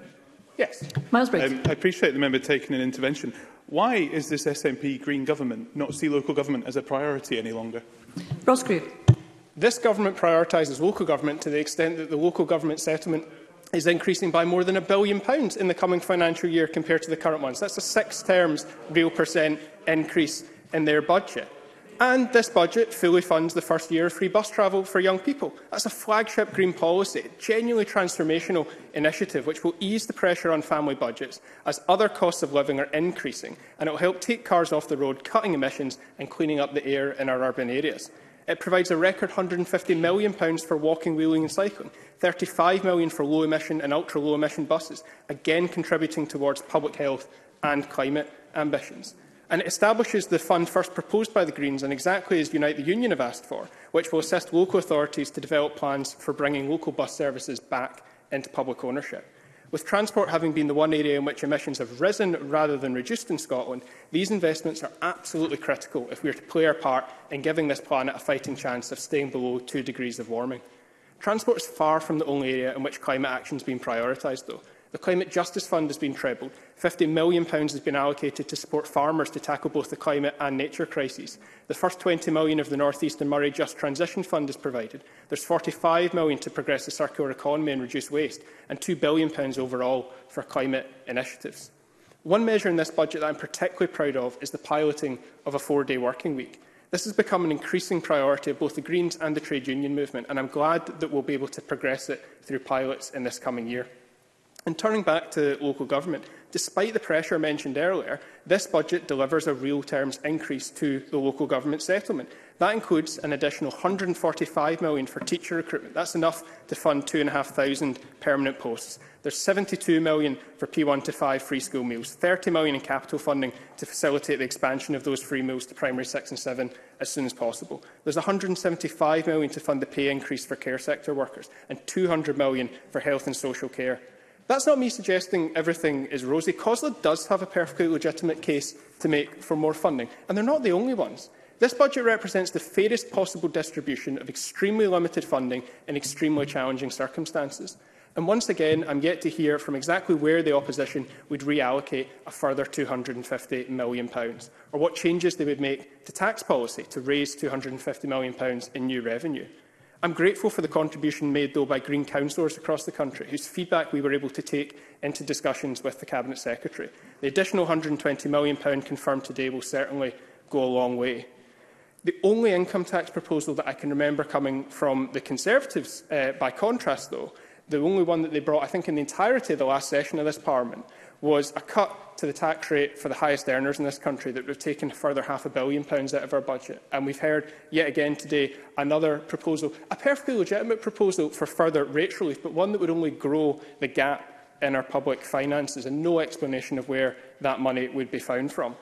I'm certainly of the view that substantial additional revenue will need to be raised through changes to our existing tax mechanisms and the creation of new ones.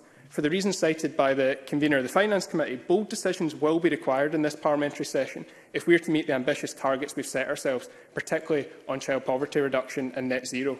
The Greens are certainly prepared to make further constructive proposals for where the additional revenue we believe can come from. For now, though, we are proud to vote for a budget which certainly delivers for people and for planet. Thank you. I now call Pam Duncan-Glancy to be followed by Paul McLennan. Thank you, Deputy Presiding Officer. Human rights belong to all of us.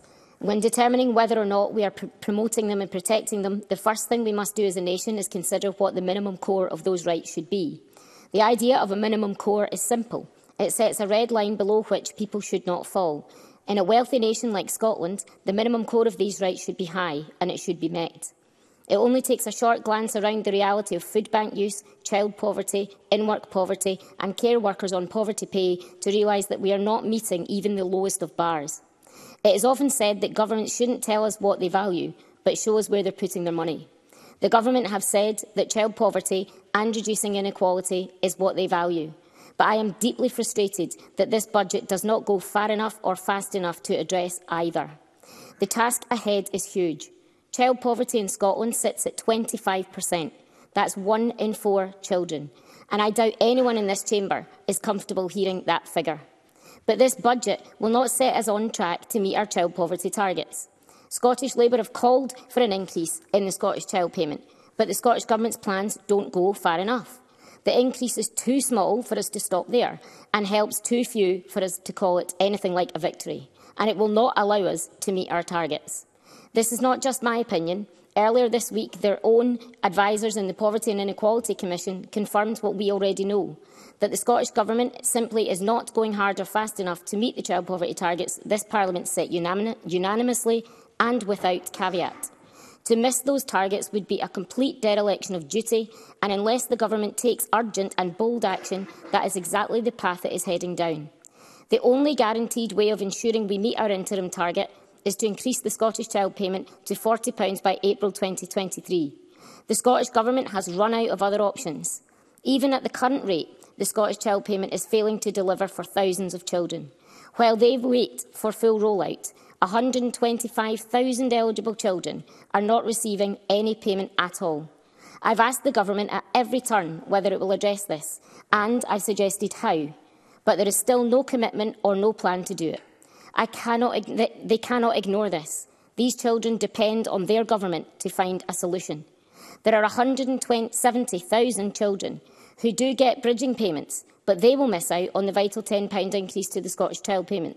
The Government have made no provision to double the bridging payments, and when I've asked about this, it's given no indication that they intend to change it. Deputy Presiding Officer, 295,000 children will not receive the £20 payment they are entitled to when the increase comes into effect later this year. Over 1/3 of them will receive nothing at all.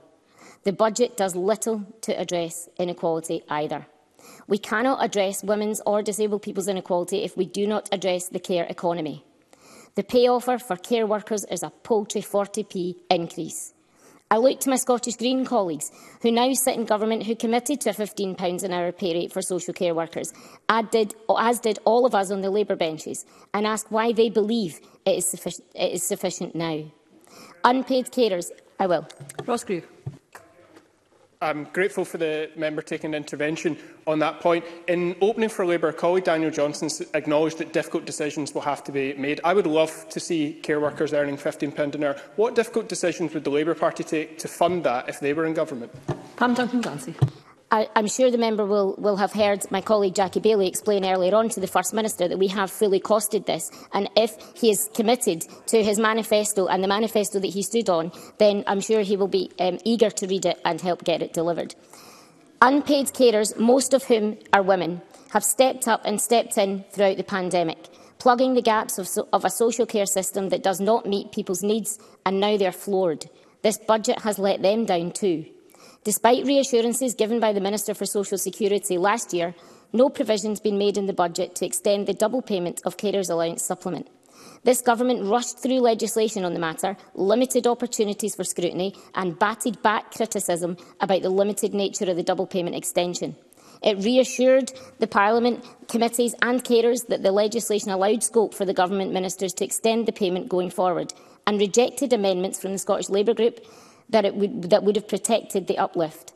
I've lost count of the number of times I have spoken and heard in this chamber about the detrimental impact of removing the universal credit uplift. So I'm looking at this budget and I ask this government, why does this budget not include the uplift you promised unpaid carers?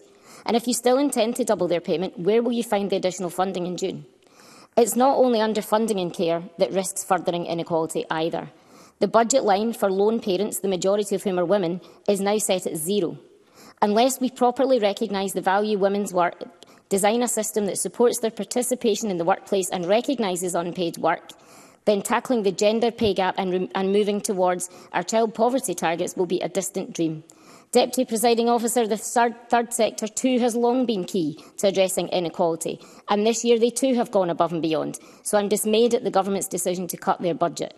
SCVO have been clear that these cuts threaten weakening support for voluntary organisations and their volunteers, and I urge the Government to reconsider. Lastly, Deputy Presiding Officer, I started my contribution talking about human rights. We immunise our country against a virus that has exacerbated inequality. We needed a budget today that immunised against inequality and protected human rights. But to do this, we also needed to be able to assess the impact of what we're doing. But I'm concerned that the considerable data gaps that must be addressed if we want to do this do not exist and will not be rectified until 2025. Deputy Presiding Officer, this budget will not meet child poverty targets, will leave women on low pay, will deny disabled people the support they need and fails to fund the third sector properly. Because of these things, and for so many in Scotland, it will not enable the realisation of the most basic of rights. It is far too little, and we already know it's far too late, especially for the hundreds of thousands of children in poverty. We're staring long-term inequality in the face. This budget does not deliver nearly the scale or pace we needed to address it. We are Scotland, our ambitions are high, and we needed a budget that met them, empowered us to realise our human rights and escape poverty and inequality. As it stands, I and others do not believe that this budget will do it. And I ask the Government to reconsider its budgetary priorities so that it ensures people can reach their full potential and Scotland really can be the land of opportunity we all want and need it to be. Thank you. I now call Paul McLaren, who will be the last speaker in the open debate. Thank you, Deputy Presiding Officer. I'm delighted to be speaking in this Stage 1 budget debate today, which has at its heart it's about building a fairer, greener and more prosperous Scotland. As we recover from COVID, securing stability and support for my constituents in East Lothian and Scotland is my utmost priority, and this budget sets out an ambitious path while balancing the management of the COVID crisis and, of course, the rising cost of living. Our public services and the hard-working people within them have held the country together during the pandemic, and I want to thank all those who have worked in our public services. To those in East Lothian and Scotland, we owe you a debt of gratitude. As we continue the battle against COVID, this budget has set out provisions to bolster support for our public services, such as the record £18 billion investment in health and social care. This investment includes £1.6 billion for social care and integration. And of course, this will progress a commitment to increase spend by 25% by the end of this Parliament. It also sees an increase to nearly £13 billion for our health boards. This general package will be an essential in supporting the vital services in East Lothian and beyond. As we rebuild our economy, we are taking every step to ensure the approach prioritises the needs of the people of Scotland. Now, as a strong advocate for the wellbeing economy, we must see economic recovery as putting the health of the people and our environment first. A principled, focused approach on wellbeing is going to help Scotland heal from COVID and meet the challenges of the cost of living crisis impacting on our constituents. In November, the Wellbeing Alliance Scotland produced a report called Failure Demand, which argues we should be doing more in preventative spend. And what the point they're trying to make and argue, and the failure to do so will see government spending more money in the long term. The £20 universal credit cut is a prime example. How much is that going to cost us and other services in Scotland in the months and years ahead? And of course, alongside in fixing these harms, we in Scotland are spending £600 million in mitigating harmful policies from Westminster, such as the bedroom tax. £600 million. The most recent UK budget has also seen measures which exacerbate the cost of living crisis, with national insurance rising, whilst energy prices soar alongside the highest inflation rate for many a time. I want to focus on a few other commitments. The investment of £831 million into affordable housing, delivering 110,000 affordable energy-efficient homes across the next decade, will of course benefit all of our constituents, every single one of us in here. The Scottish Government is putting welfare first, with investment of over £4 billion in social security and welfare payments, including doubling the game-changing Scottish Child Payment. Of course we need to do more, but this is a massive step forward.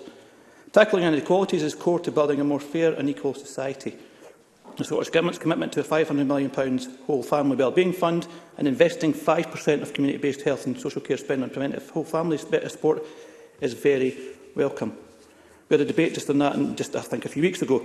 This has been recognised by all parties in the Chamber as a key element in tackling poverty, supporting attainment and preventing mental health issues.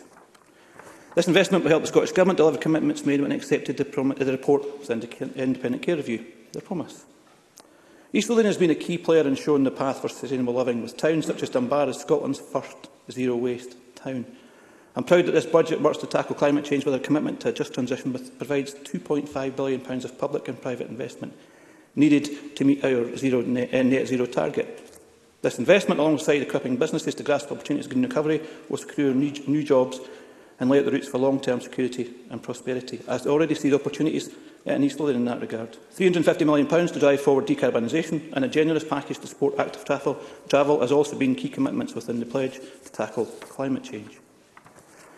The budget is a step in the right direction. The wellbeing economy is something that we can achieve. We hear this being discussed in many a debate, but it is something we can achieve. With ambitious policies, our economy can prosper, and Scotland can care for the environment and its people.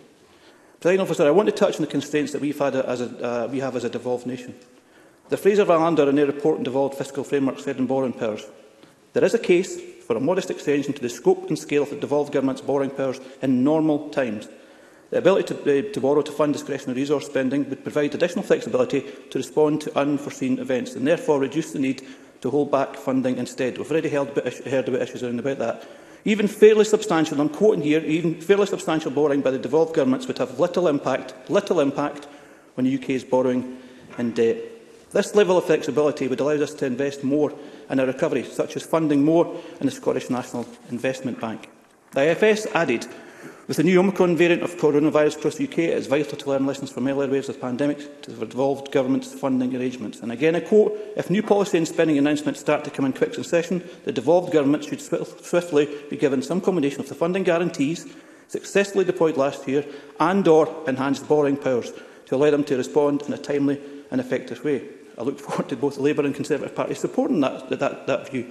Presiding Officer, in conclusion, without the full economic levers of independence, we cannot fully deliver the bold economic redesign that a wellbeing economy requires. Support this budget. Thank you. Thank you. I now move to the closing speeches, and I call firstly on Paul Sweeney to wind up for Scottish Labour. Around 6 minutes, please, Mr Sweeney.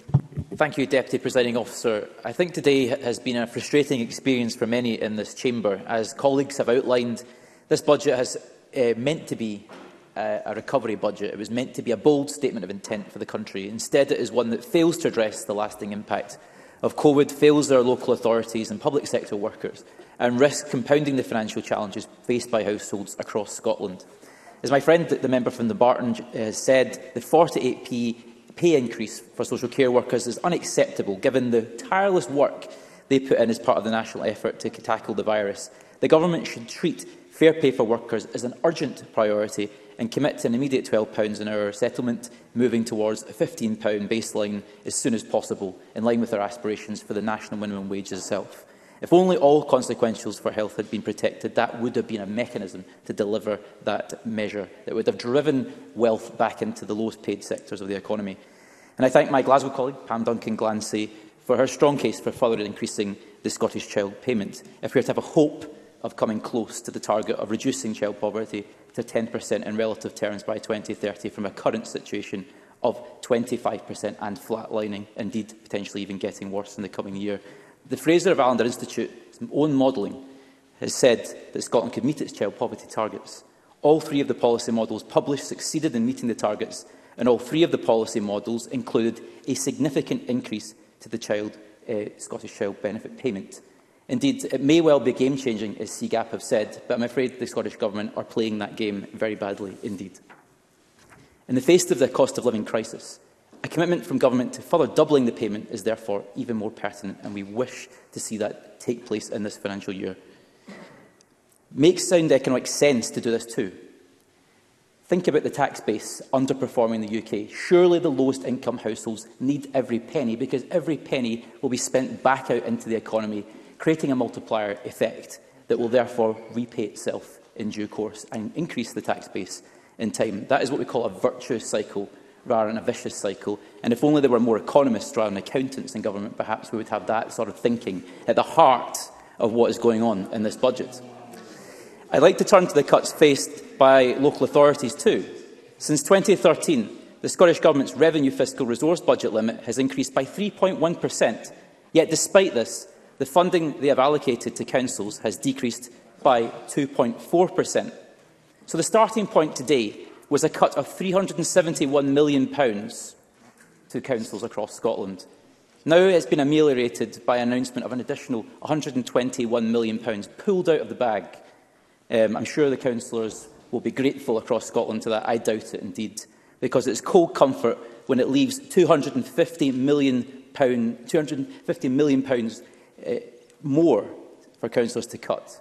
How are they going to do that? It's an invidious choice faced by councillors, and it is a one-year patch-up job in an election year for councils. The Government has put local authorities in an impossible situation, Deputy Presiding Officer, where they will have to consider cuts to local services, increasing the price of accessing local amenities when there's already a cost of living crisis, or hiking the regressive and obsolete council tax, which this Government pledged to axe in 2007 to make up for that critical and fundamental lack of funding. Indeed, Glasgow City Council's draft budget options for next financial year includes horrific proposals to offset £33.9 million in funding gap by axing a holiday scheme for children eligible for free food, withdrawing services for dyslexic pupils, increasing crematorium charges for bereaved families and cutting teaching staff. Now that effect may well be reduced marginally by what was announced today, but it certainly isn't going to take the pain away completely. In fact, it only addresses a third of the cuts potentially faced by local government. The bulk of the pain remains, and it is disingenuous and cowardly of this Government to force councillors to wield the knife in this way. On February the 17th, councillors in Glasgow will be asked to agree that budget, which is simply about how to slice a much smaller cake. The fact there will be severe cuts is a fait accompli decided by this Government that controls 80% of Glasgow City Council's annual budget allocation. Happy to take an intervention. Ross Grew. Thank you. The member seems to be suggesting it should be this Government rather than local authorities making difficult decisions, taking aside the difficult decisions that have already been made in this budget. If this was a Labour Government, where, from what has already been allocated, would they find £250 million? Where would they cut or where would they raise taxes? Paul Sweeney. Well, I thank the member for his intervention. Of course, note the commitment of the Greens to protecting local government and increasing it in real terms every year of this Parliament, which has obviously not been achieved. And as for how we address the tax gap and increase revenues, we have presented creative ideas. In fact, there was cross-party commissions, including his former colleague Andy Whiteman, who suggested introducing land value tax that would have raised an additional £12 billion in revenues for Scotland. We could be introducing and pushing these ideas now. Where is the sense of urgency coming out of this pandemic? Where is the idea of fundamental renewal? Local government, the settlement that was achieved in 1996, has fundamentally failed. And we need a root and branch review of local government. It's something that devolution has failed to address in 2 decades. That is something I hope we can all agree needs to happen sooner rather than later. The impact in funding is evident to citizens across the country, no more so than in Glasgow. We've seen communities having to go and picket their libraries week in, week out to protect the most fundamental services. We've seen facilities lying empty, like the iconic People's Palace. If Labour had done that in administration, we would have been hounded weekly and relentlessly by the SNP, yet it passes without comment. Facilities in Denniston, like the Whitehill Pool, are on the brink of collapse due to repair backlogs. The city's cleansing department is falling apart. Our councils deserve better, Deputy Presiding Officer. Workers deserve better. And quite frankly, Scotland deserves better. It's for that fundamental reason that Labour cannot possibly support the budget at stage one, given the severity on the civic vandalism that this budget proposes. And I would also urge members, therefore, to support our reasoned amendment to try and salvage this budget before it's too late. Thank you. I now call on Murdo Fraser to wind up for the Scottish Conservatives. Around 7 minutes, please, Mr Fraser.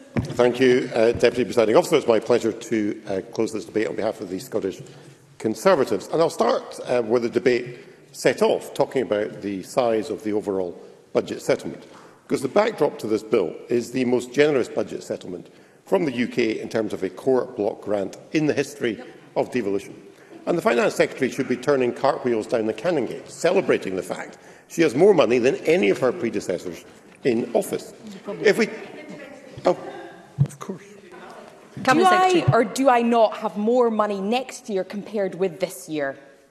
Murdo Fraser. Presiding Officer, taking out the extraordinary additional sums paid for COVID in the last financial year, this year's core block grant is up 10.6% in cash terms, 8% in real terms, some £3.9 billion extra, as Liz Smith said earlier. You think they'd be celebrating that additional resource, Presiding Officer, the largest block grant in the history of devolution? Now, speakers on the SNP benches like to talk about how this is a fixed budget. Now, of course, that's not correct, because this government has tax-varying powers. It's free to use if it feels this budget is insufficient. It used to be the case this government called for the devolution of air passenger duty, so it could cut that tax. It used to call for the devolution of corporation tax, so it could cut that tax, and it has reneged on both these policies. Instead, it uses its tax powers to increase the tax burden on ordinary working Scots, and it damages our economy as a result. This week we saw a damning report from the Finance Committee, a cross-party report on the Scottish budget, concluding that Scotland is lagging behind almost all other areas of the United Kingdom in key indicators of economic performance, and that is deeply worrying. We have the same macroeconomic policies across the whole United Kingdom, and yet Scotland, almost uniquely, is performing the poorest. So we have to conclude responsibility for that rests at the door of this SNP government. And the consequence of that is clear when it comes to the Scottish public finances, with our block grant being reduced due to poor Scottish income tax performance. According to the Fiscal Commission, as the committee convener reminded us earlier in the debate, the budget is expected to be £190 million worse off because of fiscal devolution, and that figure rises in subsequent years. So here we have a tale of two governments. A Conservative government in Westminster putting more money into the Scottish budget, more than ever before, and an SNP government here in Holyrood, due to its economic incompetence, actually reducing the money available because we're not matching the economic performance elsewhere in the United Kingdom. Yes, I'll certainly. Michelle Thompson. Contrast of the two governments, I'm really interested to hear if anyone on these Tory benches is prepared to condemn the fact of financial crime under the regulation of the Tory government of £290 billion every year that has a direct consequence on the money available to this Parliament and, in turn, money available to councils. Will you condemn their lack of action?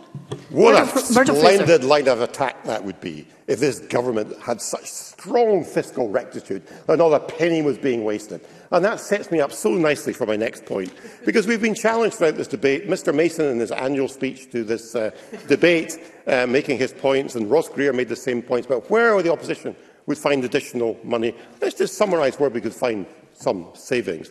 £200 million spent building 2 ferries that are probably never actually going to serve any island communities and are years behind schedule. £40 million paid in compensation so far for the victims of the malicious prosecution of those involved with Rangers Football Club. Tens of millions of pounds paid in subsidies to Brestwick Airport, to BIFAB, to Liberty Steel. Millions paid out in legal costs defending unsuccessfully challenges against this government, including from their former First Minister, the man who cannot be named. And now all the resources being spent preparing for another bill on an independence referendum everybody knows is not going to happen. That is where the money could come from, and be far better spent on the people's priorities rather than wasted as it currently is.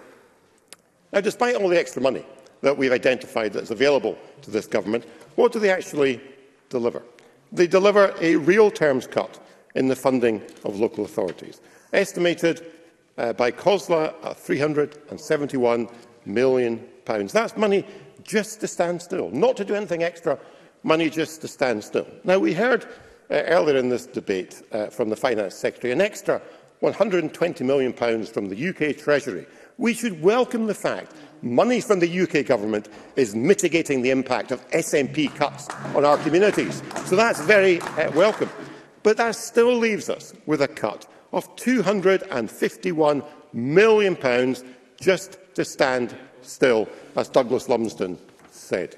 And that's going to mean, when it comes to May, increases in council tax and cuts to local services. And like Miles Briggs, I'm sure people will be reminded of that on the doorstep in the run-up to the elections in May. That's what this SNP government is delivering for us.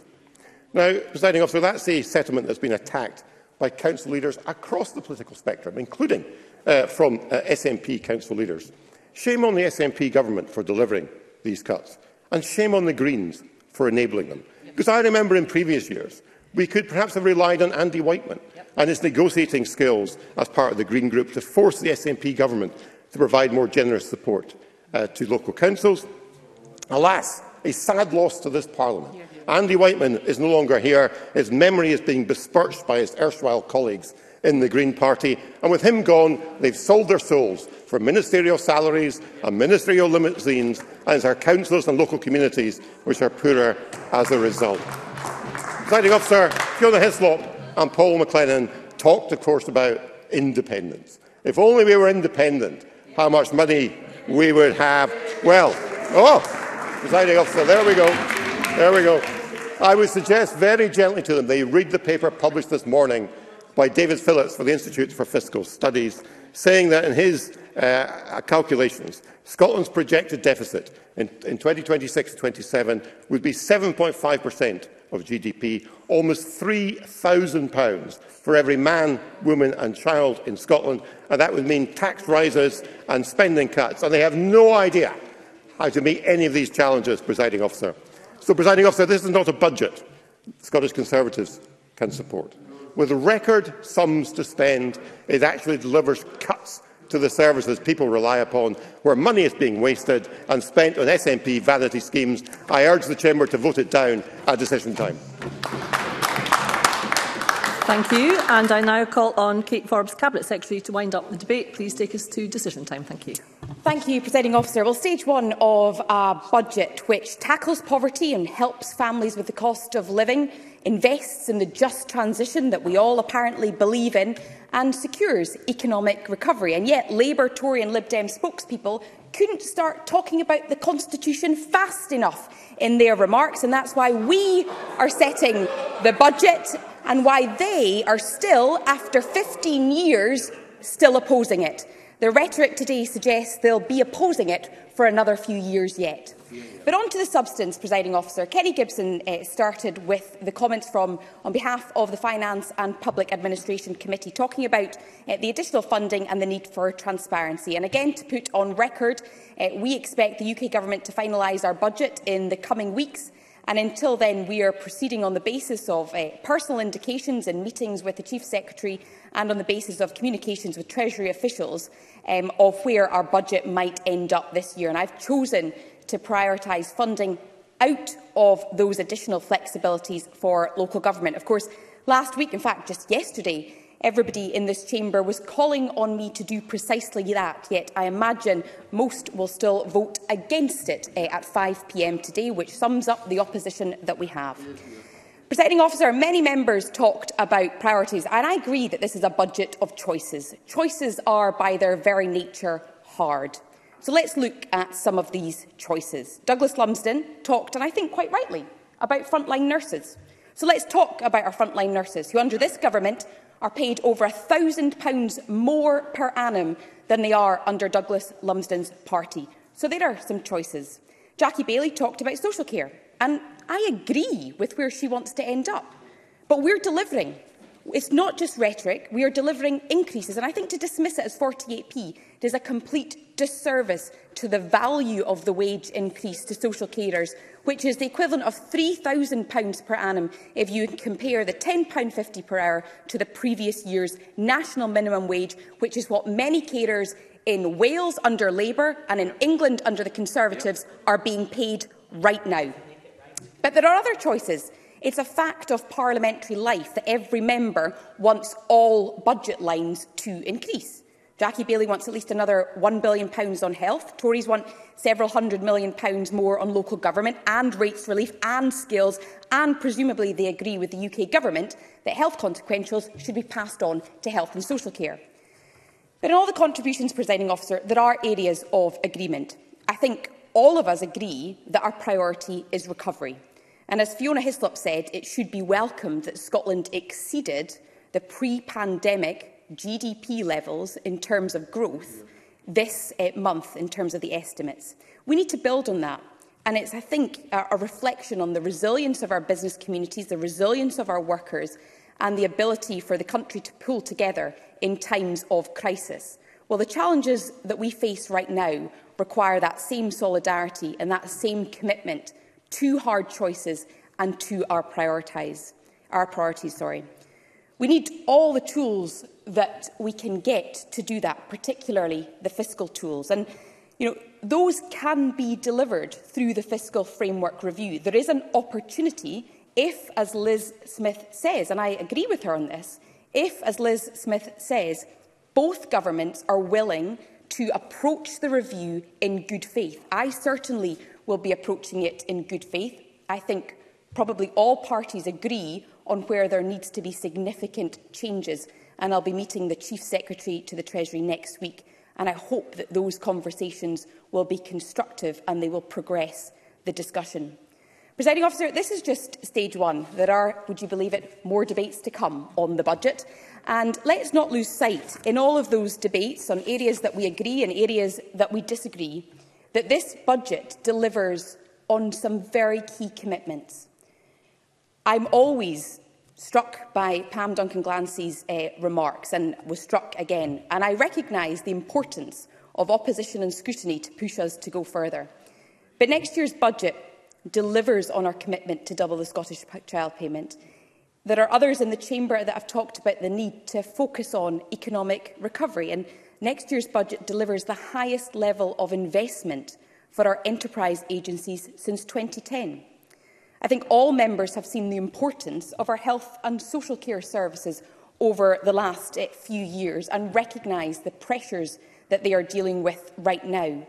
And next year's budget delivers record levels of investment in health and social care. Presiding Officer, I have talked about this budget being a transitional budget. It's a budget for 1 year, but where we really want to end up is in a position where we can set multi-year budgets, where our commitment to reform, our commitment to improving outcomes, our commitment to delivering tangible benefits to the people of Scotland are delivered because we can set multi-year budgets. That opportunity is one that we have now as a result of the UK Government's comprehensive spending review, and we are now in the process of a resource spending review. Alex Cole-Hamilton. I'm very grateful to the Cabinet Secretary for giving way. The principle of setting multi-year budgets is about recognising things like the spend to save principle. Does she not recognise that an investment in social care, a meaningful uplift in social care pay, is the sort of investment that will actually see us reduce delayed discharge and the massive cost that means to the public purse? Cabinet Secretary. I do agree with the principle, and that's precisely why I think we can't just dismiss the choices that we've made when it comes to, for example, the increase in wages.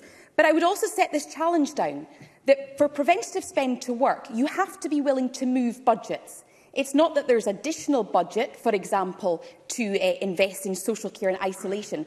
For us to really deliver preventative spend, we all need to have a far more mature debate when it comes to budget lines, because it will require for some lines to go up, other lines to go down. So if we want to move more budget into social care, which I know is something that Jackie Baillie believes in, then it will need to come from other parts of the budget.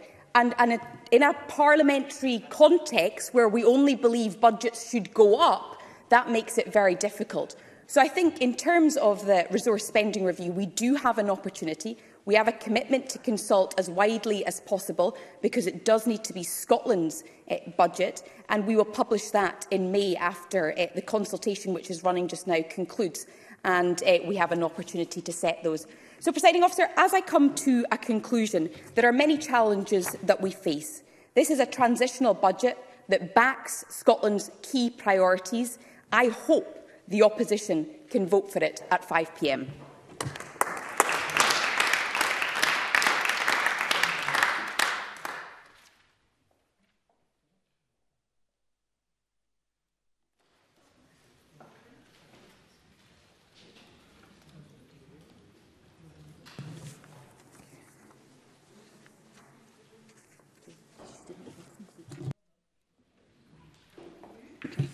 That concludes the debate on Budget Scotland Bill, and it's now time to move on to the next item of business, which is consideration of Parliamentary Bureau Motion 2964 on committee meeting times. And I ask George Adam, on behalf of the Parliamentary Bureau, to move the motion. Thank you, Presiding Officer, and moved. Thank you, Minister. The question on this motion will be put at decision time, and I am minded to accept a motion without notice under Rule 11.2.4 of Standing Orders that decision time be brought forward to now. And I invite the Minister for Parliamentary Business to move the motion. Presiding Officer, I think I will move that one. Thank you very much. Thank you. And the question is that decision time be brought forward to now. Are we all agreed? We are agreed. Therefore, there are 4 questions to be put as a result of today's business. The first is that Amendment 2949.1 in the name of Liz Smith, which seeks to amend Motion 2949 in the name of Kate Forbes on Budget Scotland Bill, be agreed. Are we all agreed? Yes. The Parliament is not agreed. Therefore, we will move to a vote, and there will be a short suspension to allow members to access the digital voting system.